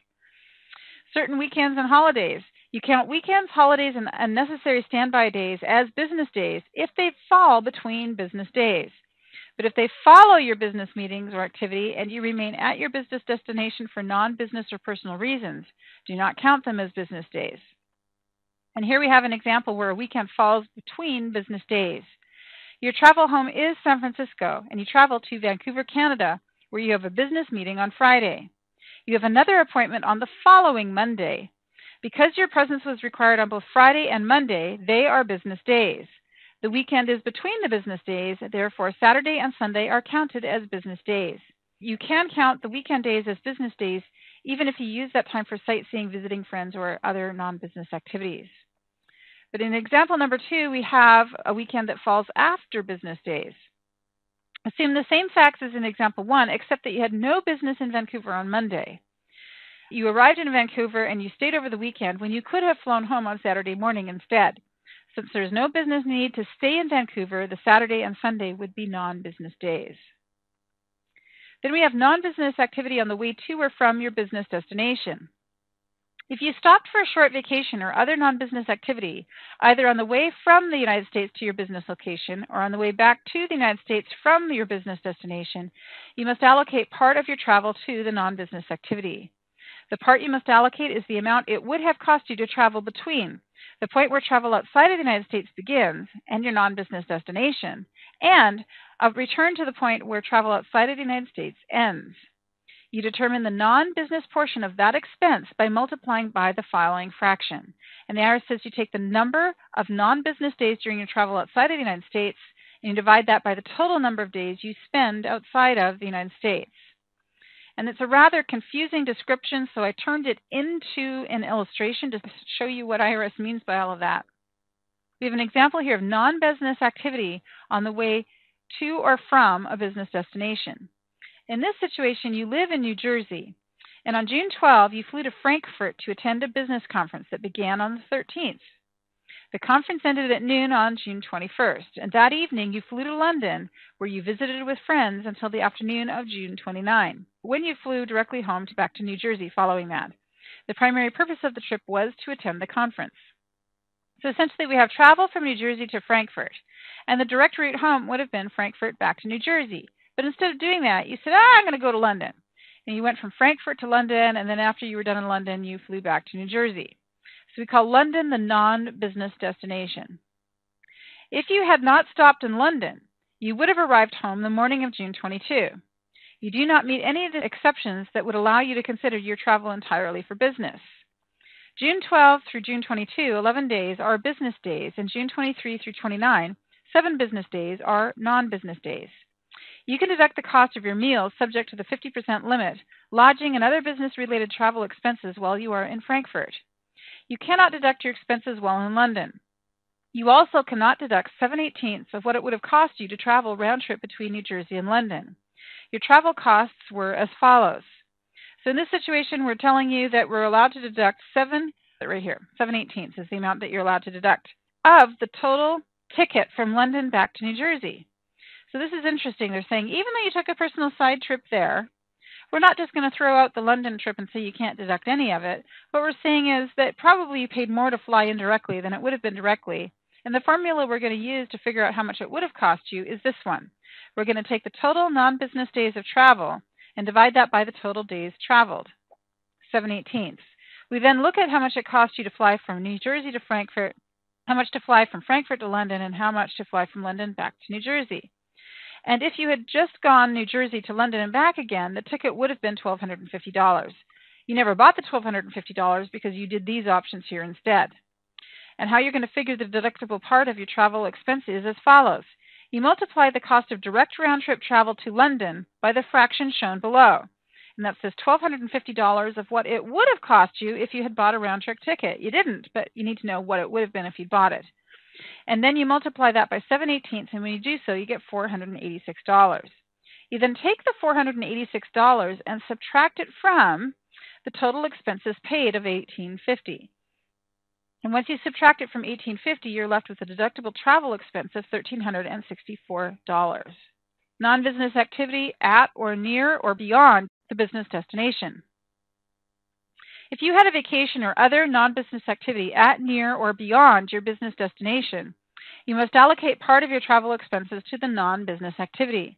The part you must allocate is the amount it would have cost you to travel between the point where your travel outside of the United States begins and your business destination, and a return to the point where travel outside of the United States ends. You determine the non-business portion of that expense by multiplying it by that same fraction we saw earlier. The number of non-business days during your travel outside of the United States divided by the total number of days you spend outside of the United States.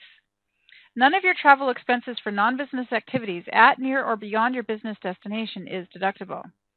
So here we have another example where the non-business activity is beyond the business destination and not a part of going to or from the business destination.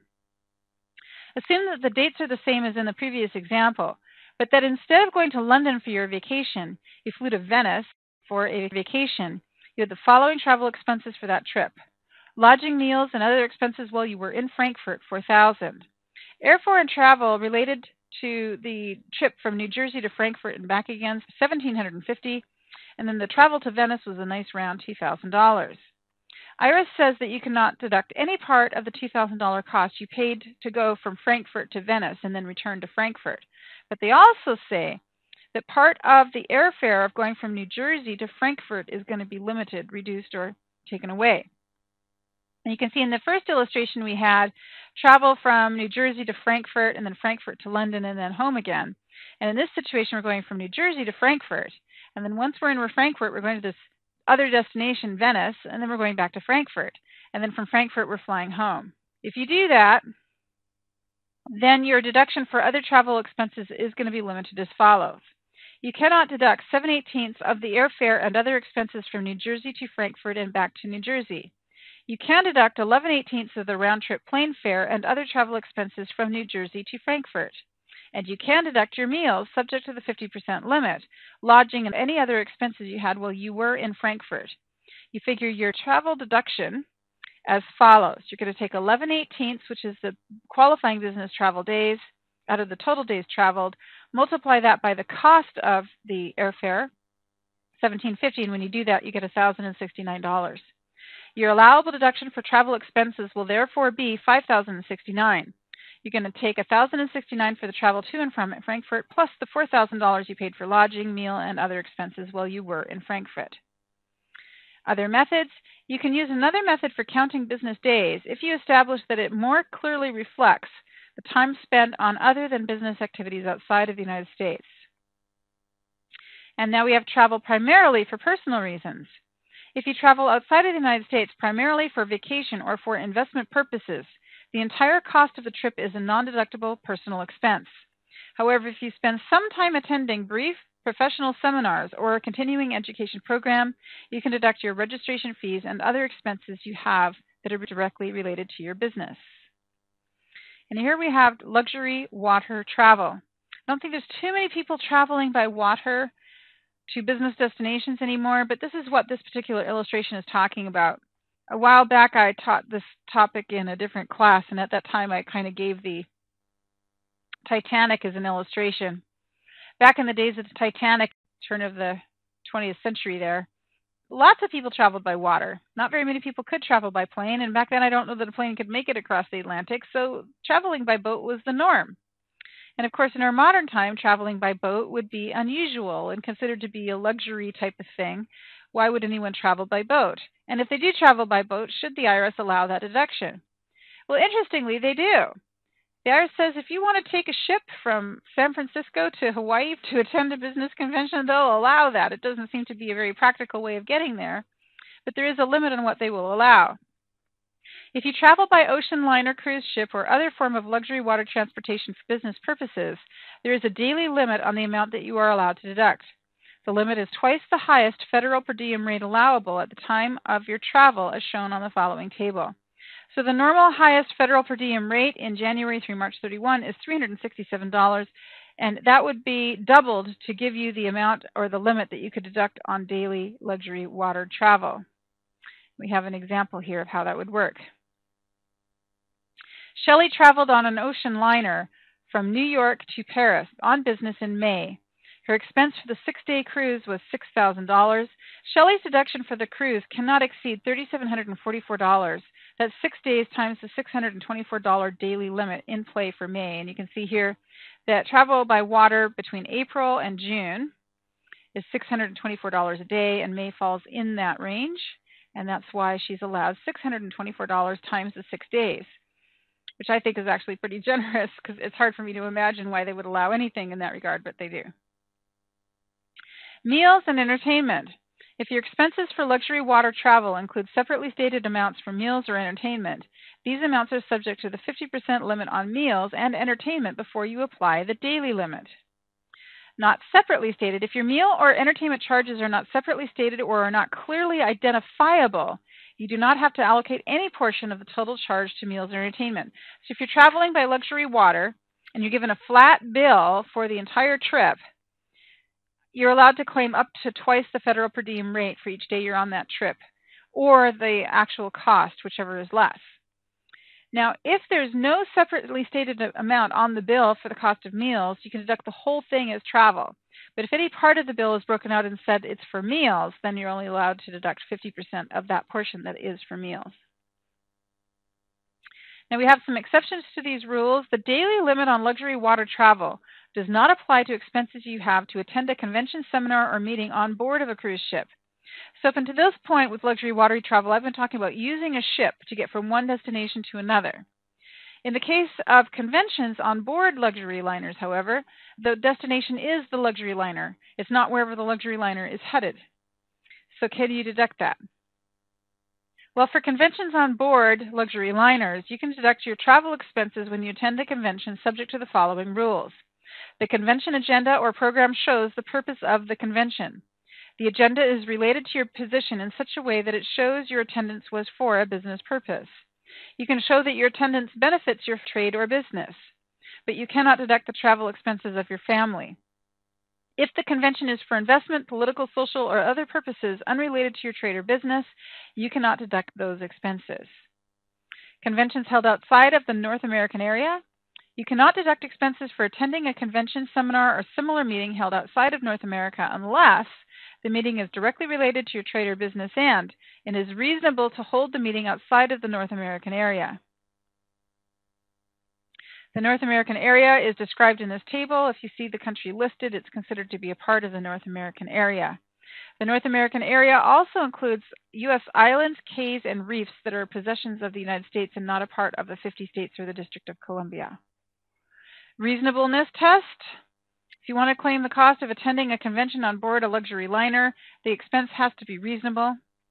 The following factors are taken into account to determine if there's a reasonableness to holding the meeting outside of North America, the purpose of the meeting and the activities taking place at the meeting, the purpose and activities of the sponsoring organizations or groups, the homes of the active members or the sponsoring organizations and the places at which other meetings of the sponsoring organization or group have been held or will be held, and other relevant facts you may present.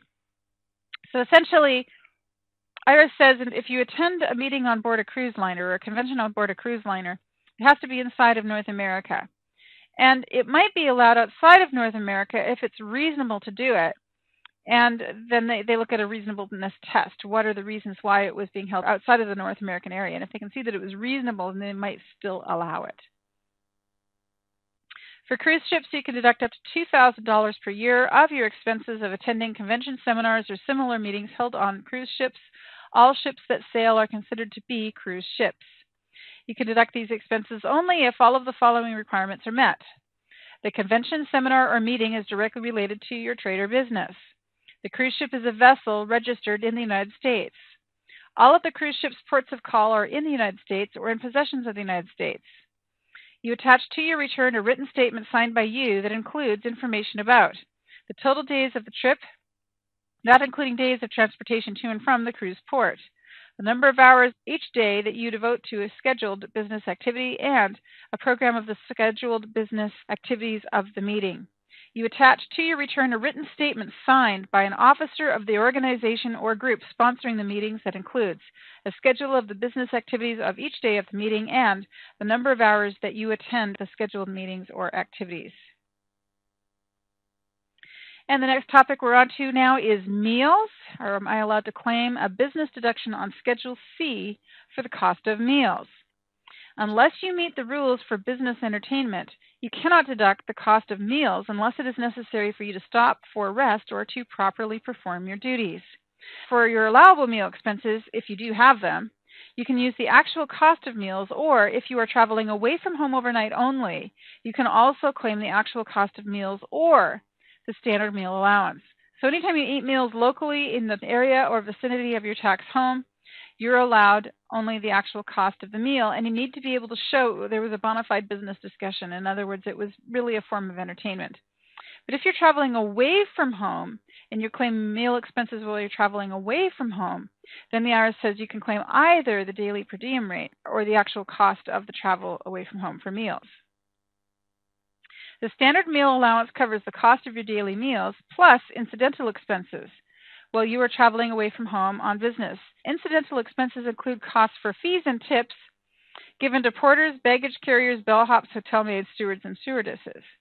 Transportation between places of lodging or business and places where meals are taken, if suitable meals can be obtained at the temporary job site, and mailing costs associated with filing travel vouchers and payment of employer-sponsored charge card billings. But incidental expenses do not include expenses for laundry, cleaning, and pressing of clothing, lodging taxes, or the cost of telegrams or telephone calls. Per diem rates. Daily per diem rates vary according to the city and country you are residing in, and you can basically go online and look up the federal per diem rates anytime you want. For most of the country, the rate is going to be a low $46 a day, and ultimately the deduction you get is half that, 50% of $46. But if you travel to a high-cost area, you may be allowed a higher rate, and some examples of higher rate cities are shown here. Los Angeles, Seattle, Las Vegas, Chicago, Washington, D.C. Those are all $71 a day cities. Portland, Oregon, Philadelphia, and San Antonio, Texas, $66 a day. Milwaukee and Salt Lake City, $61 a day. Virginia Beach, Virginia, and Vancouver, Washington are both at $56 a day. So if you're able to show that you travel to a city that has a higher cost than the normal $46 a day, then you can go with that higher amount. And I've just done a cutout here from one of the websites. They're not maintained by the IRS. They're maintained by other departments of the federal government. But all you have to do is in your search engine type federal per diem rate or foreign per diem rate. So on federal per diem rate or foreign per diem rate. You type in either of those searches and you're going to pull up what you're looking for. So now, although we're pointing out here that you may get a higher rate for a specific city, it happens to be the case that when you go into those websites to pull out the actual per diem rate allowed, they will allow more than just the city. And in this case, we have a per diem rate for the city of Phoenix as well as Scottsdale. But you may not be in either of those cities as long as you're still in Maricopa County. And if you are in Maricopa County, then you would still get the $71 a day rate. I did want to point out to you here that we have three columns, 77, 66, and 143. And essentially, if you take 77 and add 66, you do get 143. You might be saying, well, where does that come from? Well, essentially, this is the daily lodging rate in this column, the furthest left column. But the daily lodging rate is not something that a sole proprietor would ever claim for themselves. It is an amount they can pay out to an employee to cover an employee's travel expenses as a non-taxable payment to that employee. So if you have an employee that you send to Austin, Texas to work on a project for 2 weeks, and while they're there, you're giving them a daily per diem rate for lodging, that daily per diem rate that you gave to your employer is going to be deductible to you. And the employee is then left on their own to spend the money on lodging. They might choose expensive lodging or they might choose cheap lodging, but if they spend less than they're given, they could technically keep it. Per diem rate for travel outside of the United States, the continental United States. The standard mileage allowance rates for CONUS do not apply to travel in Alaska, Hawaii, or any other location outside of the continental United States. So all of these rates that I've been showing you here have to do with CONUS. CONUS is continental United States. If you travel outside of CONUS, the rates go up. And I did want to show you an example of what you'll find for outside of CONUS rates. Here is a link.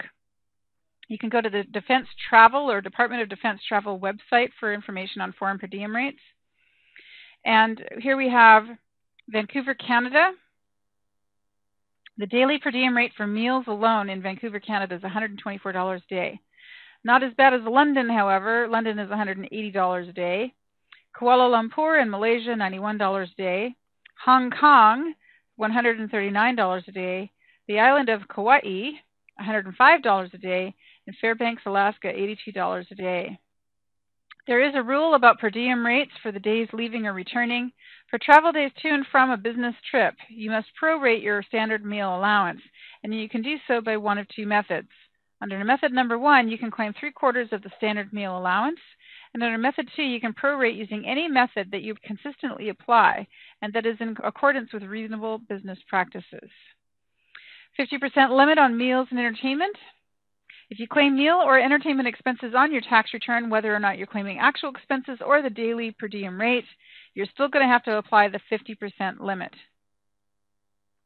There is an exception to that, and that exception is if you are in the transportation industry.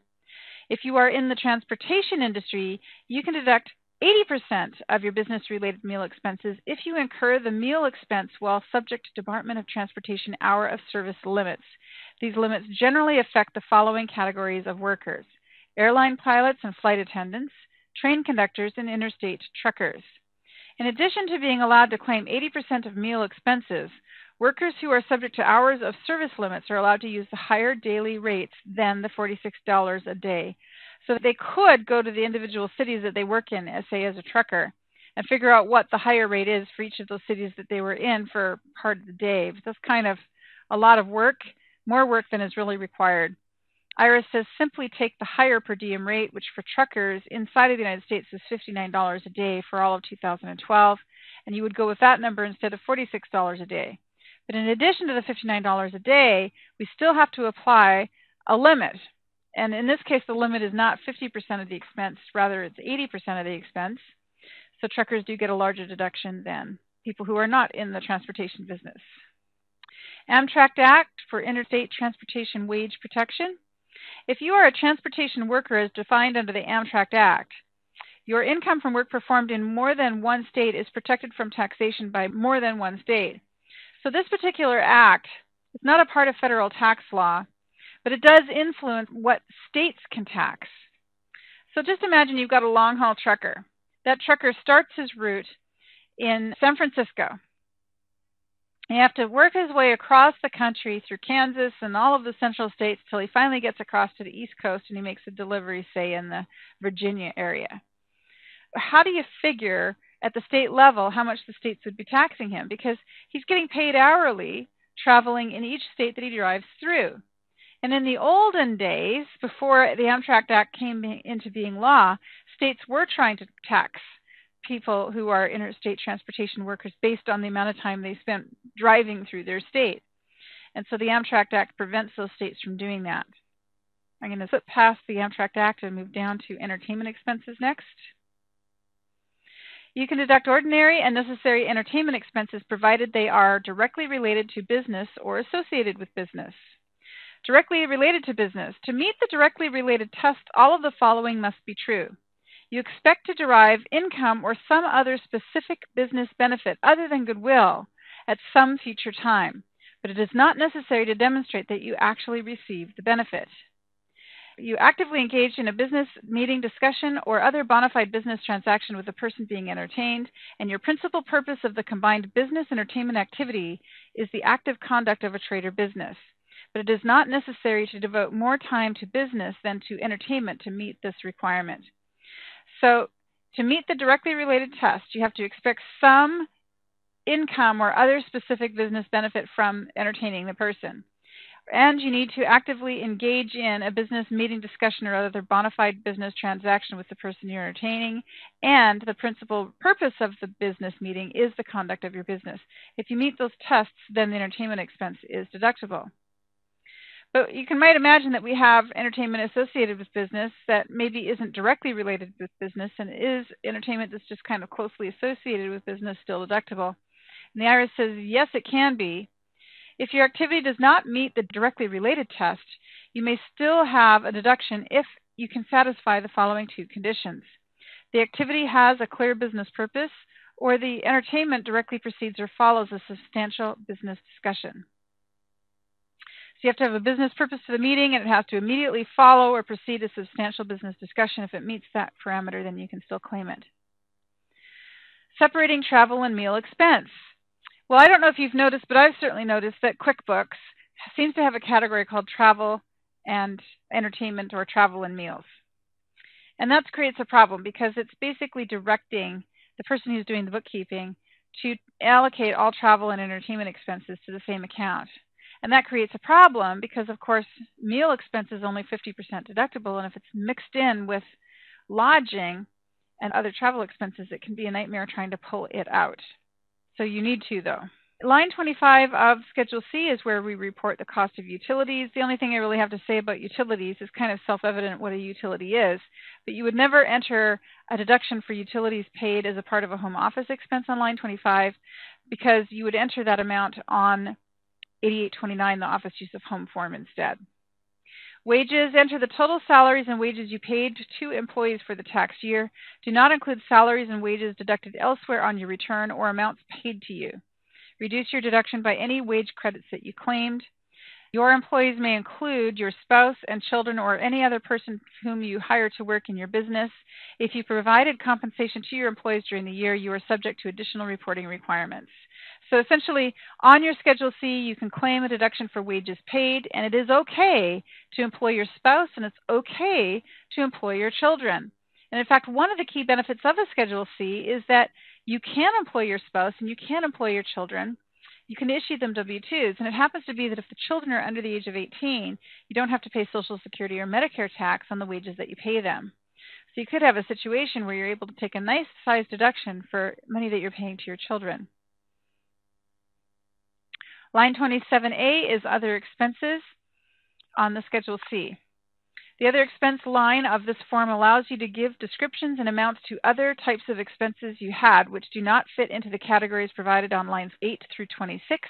You should use as many categories as you feel are necessary to accurately describe the expenses you are claiming. Do not use the category miscellaneous, however, because if your expense does not have a category, then what you should be doing is describing the category. And lots of times my clients will bring me a profit and loss or their version of a profit and loss, and on it they'll have miscellaneous and some big number, $5,000. Well, I'm never satisfied with the word miscellaneous because the IRS is not satisfied with the word miscellaneous. It's rather meaningless. We need to actually break that out and figure out what it is. So if the expense that has been allocated as miscellaneous is in fact, say, internet access. You could put internet access as a utility, but maybe you've got website maintenance. Are you going to call the website maintenance marketing or advertising and put it on the advertising line? Maybe you're not quite sure, so you stick it on the other income line. But I would never put it into a category called miscellaneous. Total expenses before business use of your home. So we're going to take up all of the amounts entered on lines 8 through 27. And when we do that, we total them up and enter that total on line 28. And then we have on line 29 where we enter our tentative profit or loss, and we're simply going to take the total amount of income entered earlier on the form. We're going to subtract out the amount on line 28, and then on line 29 we have our total income. But we're not done. Now it's time to figure business use of home if we did use our home for business. So the next point on the line is to claim home office expense. You can see right here it says line 30, expenses for business use of home. We're going to enter our total income. We're going to enter our total expenses. We're going to get a total on line 29 that is our tentative profit. And then we move over to line 31. If we're going to claim a home office expense, this is the line where it is entered. So line 31, if it is a profit, you're going to enter that profit on Form 1040, line 30. You may be able to deduct certain expenses for your business use of home. And if you claim business use of home, you have to attach the 8829, which is coming up. So we're going to talk about business use of home in just a second. For now, after you figure your office use of home expense on line 30, you're going to subtract that out. And on line 31, you have your profit. And you would carry that profit to line 12 of the Form 1040. Then on line 32, it asks, are you at risk? You answer yes or no. Yes is I am at risk. You would check a box on line 32A, and if you're not checking 32A because you're not at risk, you would check 32B, and then you have to attach a 6198 to your return. Now the next topic in line is cost of goods sold. I was saying that we would come to office use of home, but office use of home is apparently coming after cost of goods sold, so we'll do cost of goods sold first. Generally, if you engaged in a trade or business in which the production or purchase or sale of merchandise was an income-producing factor, you must take inventories into account at the beginning and ending of your tax year to figure your cost of goods sold. And here we have cost of goods sold, and you start off on line 33 by selecting the method that you use to value your inventory. If you are a cash basis taxpayer with average annual sales of $1 million or less over the past 3 years, you are not required to account for your inventory. However, if you choose not to report your opening and closing inventory, you may not claim the cost of materials and other inventory items as a supply cost until the year that you sell them. So I'm trying to think, maybe you have a repair shop for cars. And in the ordinary course of a year, you're going to have to buy a few parts to put in those cars that you're repairing. This is a service-oriented business. People who come in, they're paying you for your services. You charge for your time. But incidental to charging for your time, you also have certain supplies and parts that you need to buy to put into the cars that you're repairing. And do I have to do cost of goods sold in that situation? The answer is no. You don't need to do cost of goods sold in that situation, but the IRS does say you still need to track the amount that you're paying for the supplies that you're using, and you aren't allowed to claim a deduction for any supplies that you haven't used up yet during the year. And here is an example of that very situation. A small business may choose to expense the cost of sales. You operate a heating and cooling business, and your gross sales are under $1 million. You can choose to claim the cost of the furnace you are selling and installing for a customer by deducting the furnace as a supply on line 22 of the Schedule C. However, you may only claim the cost of the furnace as an expense in the year that you sell it to your customer. You may not claim a deduction for the cost of the furnace that you bought but have not yet sold. Inventories. Generally, if you produce, purchase, or sell merchandise in your business, you must keep inventory and use the accrual method for purchases and sales of merchandise. However, the following taxpayers can use the cash method of accounting even if they produce, purchase, or sell the merchandise. These taxpayers can also account for inventory items as materials and supplies that are not incidental. And then we have a qualifying taxpayer and a qualifying small business taxpayer. Those are the people who don't have to keep inventory or track cost of goods sold and can just enter a supply expense instead. A qualifying taxpayer is a taxpayer whose annual gross receipts for each prior year ending on or after December 17, 1998 is $1 million or less. And a qualifying small business taxpayer is a business whose average annual gross receipts for each year prior to the year ending on or after December 31, 2000 is more than $1 million, but not more than $10 million. And your principal business activity is an eligible business. So in effect, what I said earlier at the start of class today, most small businesses are not going to be required to track inventory. It doesn't hurt to do it. It's a more accurate way of tracking business income and expenses. And so whenever I'm working with a client, I do ask those questions to try and figure out those numbers.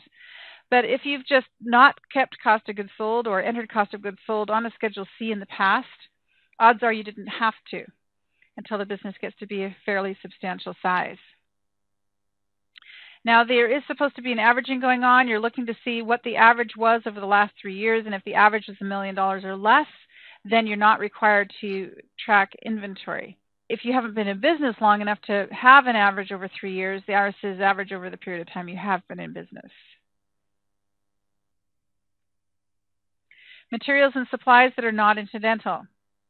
If you account for inventory items as materials and supplies that are not incidental, you will deduct the cost of the items you would have otherwise included in inventory in the year that you sell the items or the year that you pay them, whichever is later. If you are a producer, you can use any reasonable method to estimate the raw material in your work in process and finished goods on hand at the end of the year to determine the raw material used to produce the finished goods that were sold during the year. So what IRS is saying is, if you're in the business of manufacturing a product and you have all these raw goods coming in, as long as you're able to track those goods and show how they're being used, you can use any reasonable method of tracking that. They're not going to tell you how you need to go about tracking that as long as the method you use makes sense to your business and is accurate. Changing the accounting method. If you are a qualifying taxpayer or qualifying small business taxpayer and you want to change your accounting method to account for inventory items as non-incidental materials and supplies, you do need to file Form 3115. So I've been talking to you a little bit about the background on inventory and some of the rules around it. And for most of our clients, they're not really that relevant. What we need to know is that if we are going to track inventory, what goes into inventory? What makes up inventory? And the IRS says if you are required to account for inventories, you will include the following items when you are accounting for your inventory: merchandise or stock in trade, also raw materials, work in progress, finished products, and supplies that physically become a part of the item that is intended for resale. So inventory can be two things. Perhaps you're in a retail business, and so you've got retail items that you're bringing into your business from suppliers. You're putting those inventory items on your shelf. That makes it pretty simple to determine what your inventory is at any one time. You just need to count it. You're also bringing in the inventory and you're showing invoices for having purchased it. And at the end of the year, you'll do a count and see how much inventory you have left.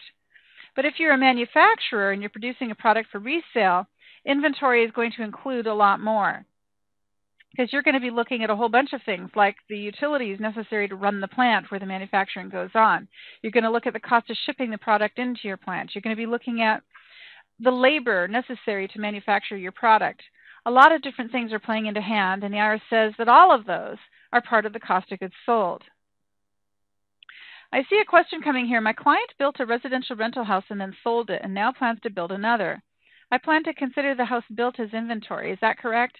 And the answer is, yeah, I'd agree with that standpoint. Trying to think. You really got a home construction business there, don't you? And they may not be constructing very many at a time, only one, but the business is constructing a home. And so when that house is built and everything that goes into the building of that house, including utilities and auto and all of that, that's all part of the cost of goods sold on that house. So that would be the way I would handle it. Another one that I run across is fixer flippers. And I would think that maybe some fixer flippers could be coming into popularity again. They were super popular here in Portland in the 90s. And then they faded away. They were still around in the 2000s, but not as popular as they were in the 90s. 90s, the housing prices were pretty cheap, and people were going in there. They'd buy these old fixer-uppers and fix them up and then sell them to make money from the sale. And my estimation of that situation is, do we have a business which is fixing and flipping, or do we have an investment activity where we have capital gain income? And clearly the person who is fixing these fixer flippers up and then selling them is hoping they're going to have a capital gain income that would not be exposed to self-employment tax and the higher ordinary income rates, and that perhaps if they hold it for a year or more than a year, they'll get the lower capital gain rates.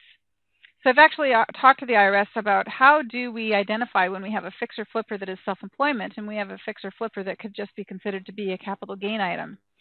And the IRS people that I've talked to have essentially said you're going to look to the frequency. If we've got a one-off event, you know, in 2000, and then in 2003 there was another, and then in 2010 there was another, that's not going to be enough in the eyes of the IRS to say that there's a business going on. But if they see that you do a fixer flipper in June and then you do another fixer flipper in November, that's looking more and more like a business, and so you'd have to be careful about that. So let's talk about the uniform capitalization rules, and then we will take a break. Under the Uniform Capitalization Rules, you must capitalize the direct costs and part of the indirect costs for production or resale activities.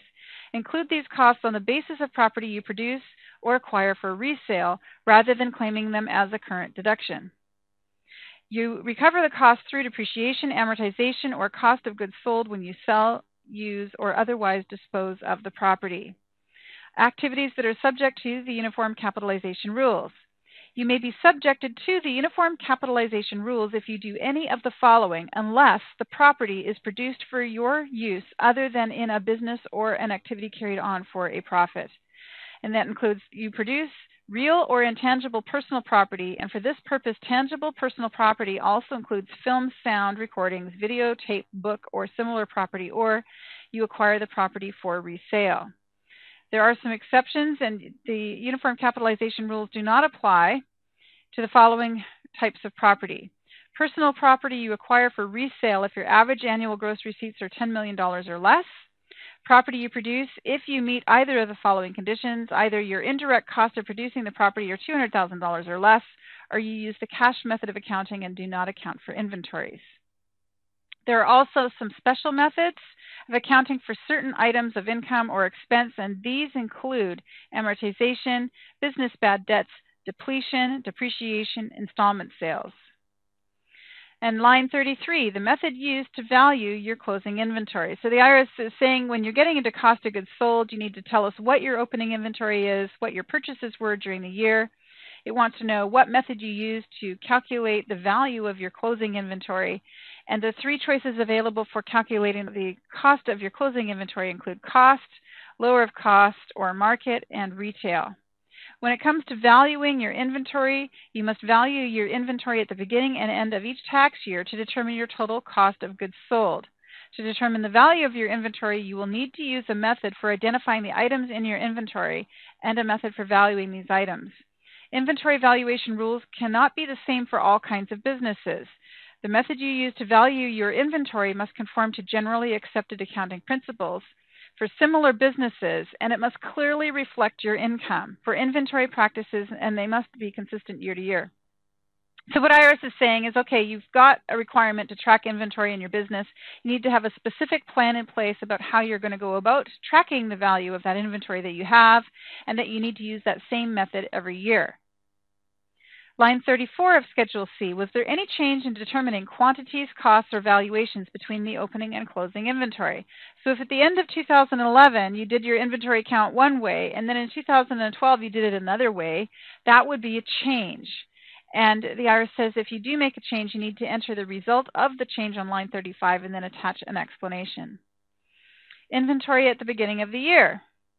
Your opening inventory should be the same as your closing inventory from the prior year, unless this is your first year in business. For purchases, we're talking purchases less the cost of items withdrawn for personal use. Obviously, if you spent $10,000 on inventory items and then you held out $500 of those inventory items to use for personal purposes, you cannot include that part that you used for personal as an inventory expense. It has to come out. Cost of labor, do not include any amount as a cost of labor that you paid yourself, but you would enter on line 37 the cost of wages that you paid to employees to manufacture or sell your product. Line 38 is for materials and supplies. The cost of materials and supplies used to manufacture your product. For example, food used by a restaurant or materials used by a production line would go there. Line 39, other costs. Enter other costs related to the sale of goods. Include the cost of shipping inventory items in, but do not include the cost of shipping inventory out. So that's one of the things I've always found rather interesting, is you have the cost of your inventory would always include the cost of getting your inventory item delivered to you. Whatever the company that sells you that inventory charges you to ship you that inventory, it becomes a part of your cost of purchases. But when you finally turn around and sell an inventory item and you incur costs for shipping that item out, the cost of shipping that item out is not an inventory cost. Then on line 41, you enter your cost of all inventory you had on hand at the end of the year, and you'd have to do an inventory count to determine what that is. Line 42, finally, we have the cost of goods sold.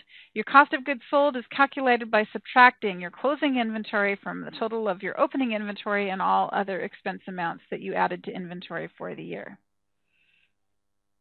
And I see here another question. Elena is saying, what about the cost of insurance on the house being sold and utilities?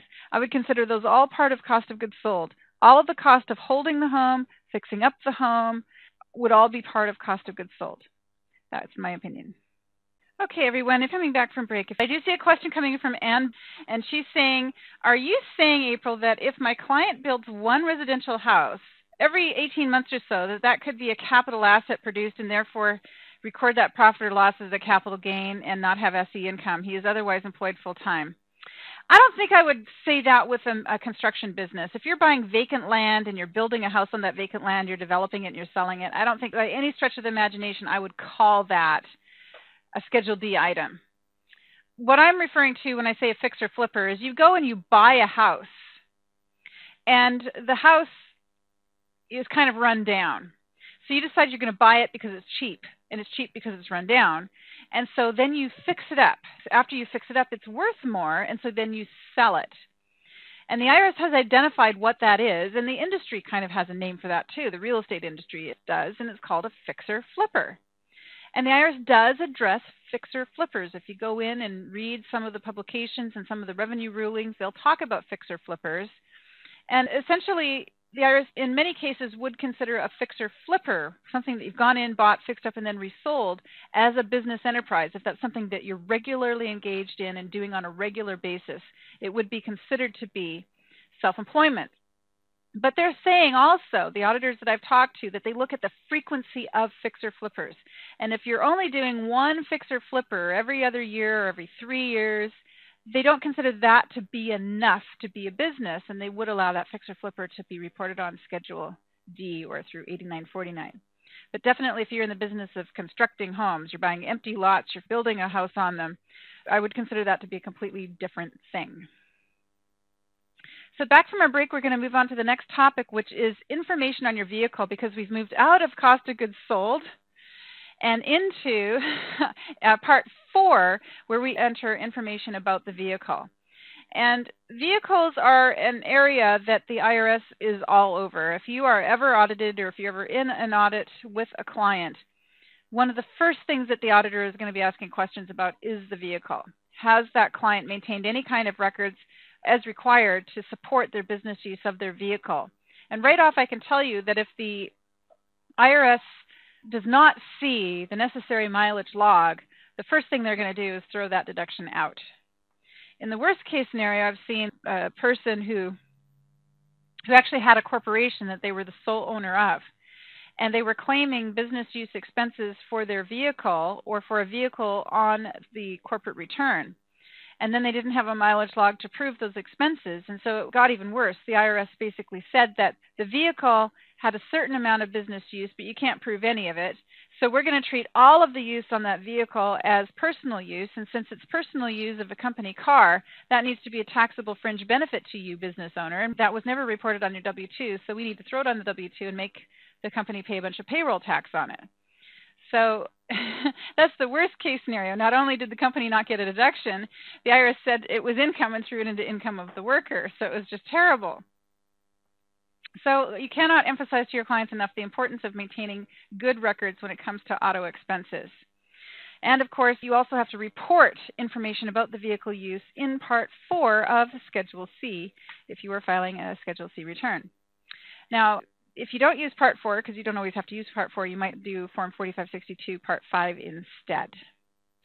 So Part 4 information on your vehicle. Use this part only if you used your car for your business and you were otherwise not required to file Form 4562. You can use Part 4 of Schedule C if you are claiming the standard mileage rate, or you lease your vehicle, or your vehicle is fully depreciated and you are not required to file Form 4562 for any other reason.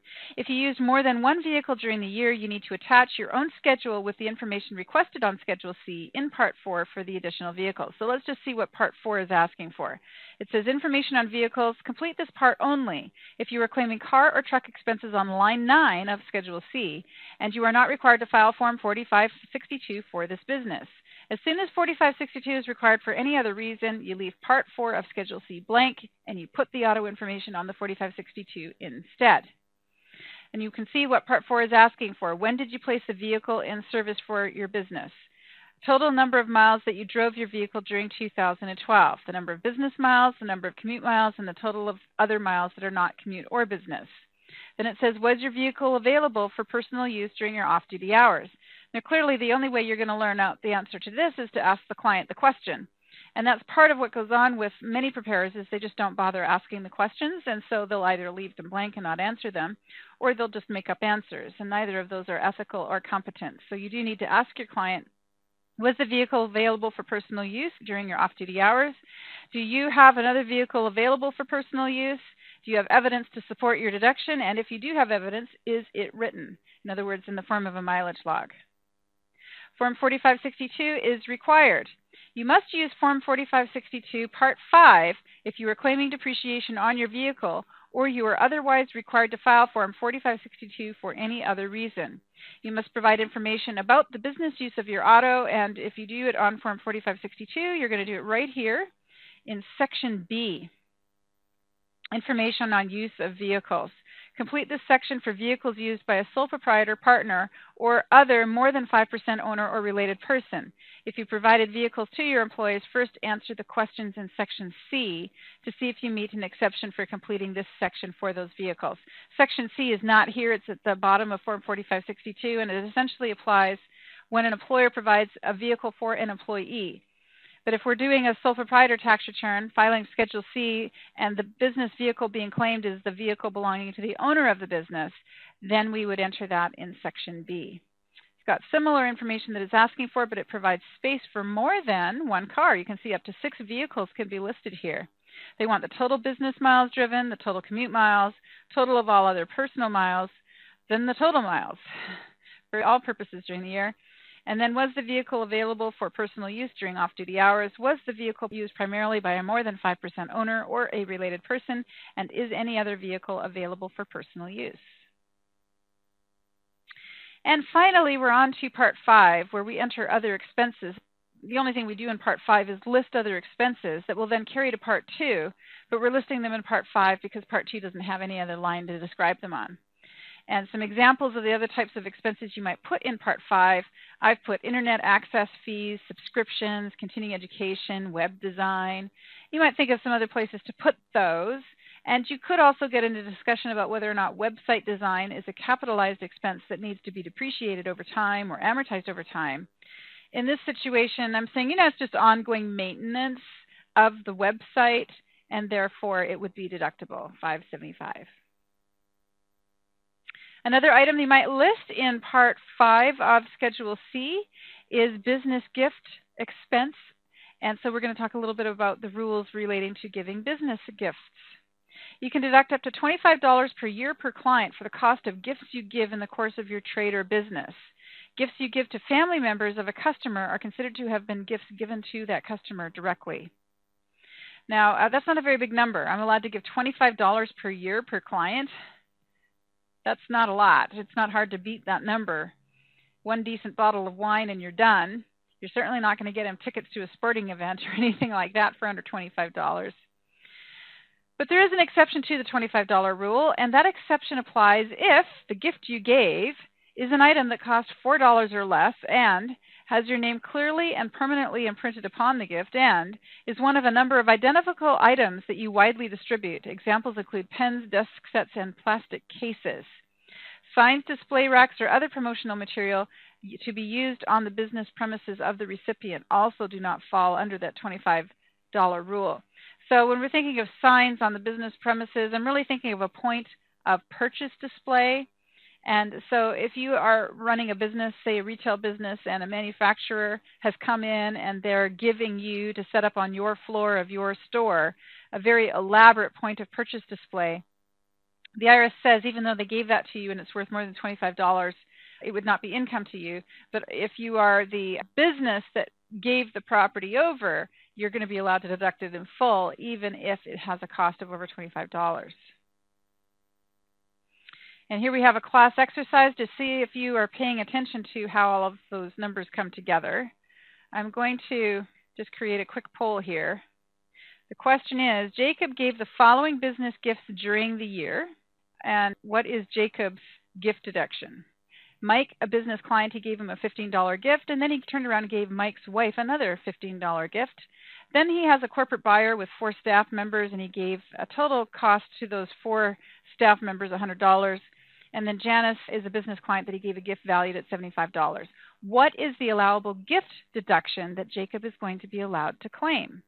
Applying that rule that says the deduction that you claim for a gift cannot be more than $25 a year.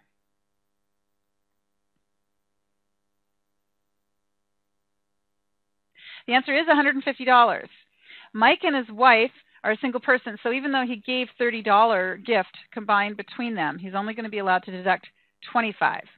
And then there's the 4 staff members of the corporate buyer. We're assuming $25 per person there, and $100 is going to be allowed. And then we have Janice, who is a business client. We're going to get $25 for her $75 gift. So we'll take 25 plus 25 plus 100, and that gives us our $150 answer. And another expense that you might enter on that last section, that section 5 part of Schedule C, is work-related education expenses. It's not at all uncommon for a business owner to need to obtain and to spend money on continuing education, work-related education. And the question is whether or not that educational expense is deductible on the return. And I do see a question here. What do I think about a bottle of wine or sporting events tickets as a gift? As long as they're under $25, they're going to be allowed. As long as there's a business purpose to the gift. You know, you've got a business client there, or maybe you've got an employee of your business, you're giving them a gift. Actually, when you're dealing with employees, you're dealing with taxable fringe benefits and whether or not you can give a gift at all and the value of it. So employees are a little bit different. So if you're giving a gift to a non-employee, it's about $25 a year. What I said about a bottle of wine is not that you can't get one for less than $25, because clearly you can get $2 Chuck down in California for $2, and it's not even a bad wine apparently. But if you're buying a nice bottle of wine, and you go to Costco and you decide to pick out a nice bottle of wine, $25 is a long way from a really good bottle of wine. So maybe you buy a $100 bottle of wine. You want to really impress your client. Is that $100 bottle of wine deductible? Well, the answer is $25 of the cost of $100 is deductible. You wouldn't be allowed to deduct more than $25 for that particular gift.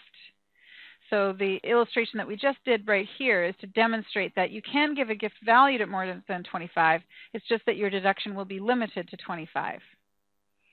Work-related education expenses are the next thing. To be deductible, your education expense must be required by your employer to keep your present salary status or job, or serve a bona fide business purpose, or maintain or improve skills needed in your present line of work. Even if these tests are met, you cannot claim a deduction for your education costs if they are needed to meet the minimum educational requirements of your present trade or job, or are part of a program of study that can qualify you for a new occupation. So IRS says in order to deduct education expenses on Schedule C or on Schedule A either, they need to be related to your business, and they need to be directly related in such a way that you can show how your business benefits because you paid for those educational expenses. And no matter what, those education expenses that you're paying for cannot qualify you to enter into a new occupation.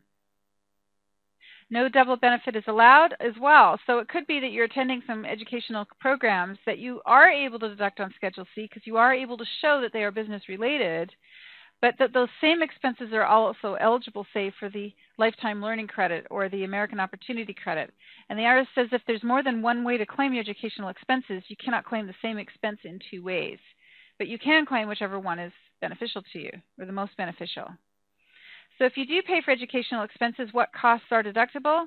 Where you're able to deduct the cost of tuition, books, supplies, lab fees, and similar items, as well as certain transportation and travel costs, other educational expenses such as research costs, typing costs, etc. And with regards to transportation, you can claim the cost of traveling to and from school as follows. If you are going to school on a temporary basis, that is 1 year or less, you can deduct the cost of traveling from work to school and from school to home. If you are going to school for more than a year, you can deduct the cost of going directly from work to school only. Subspace, S-U-B-S-P-A-C-E. Subspace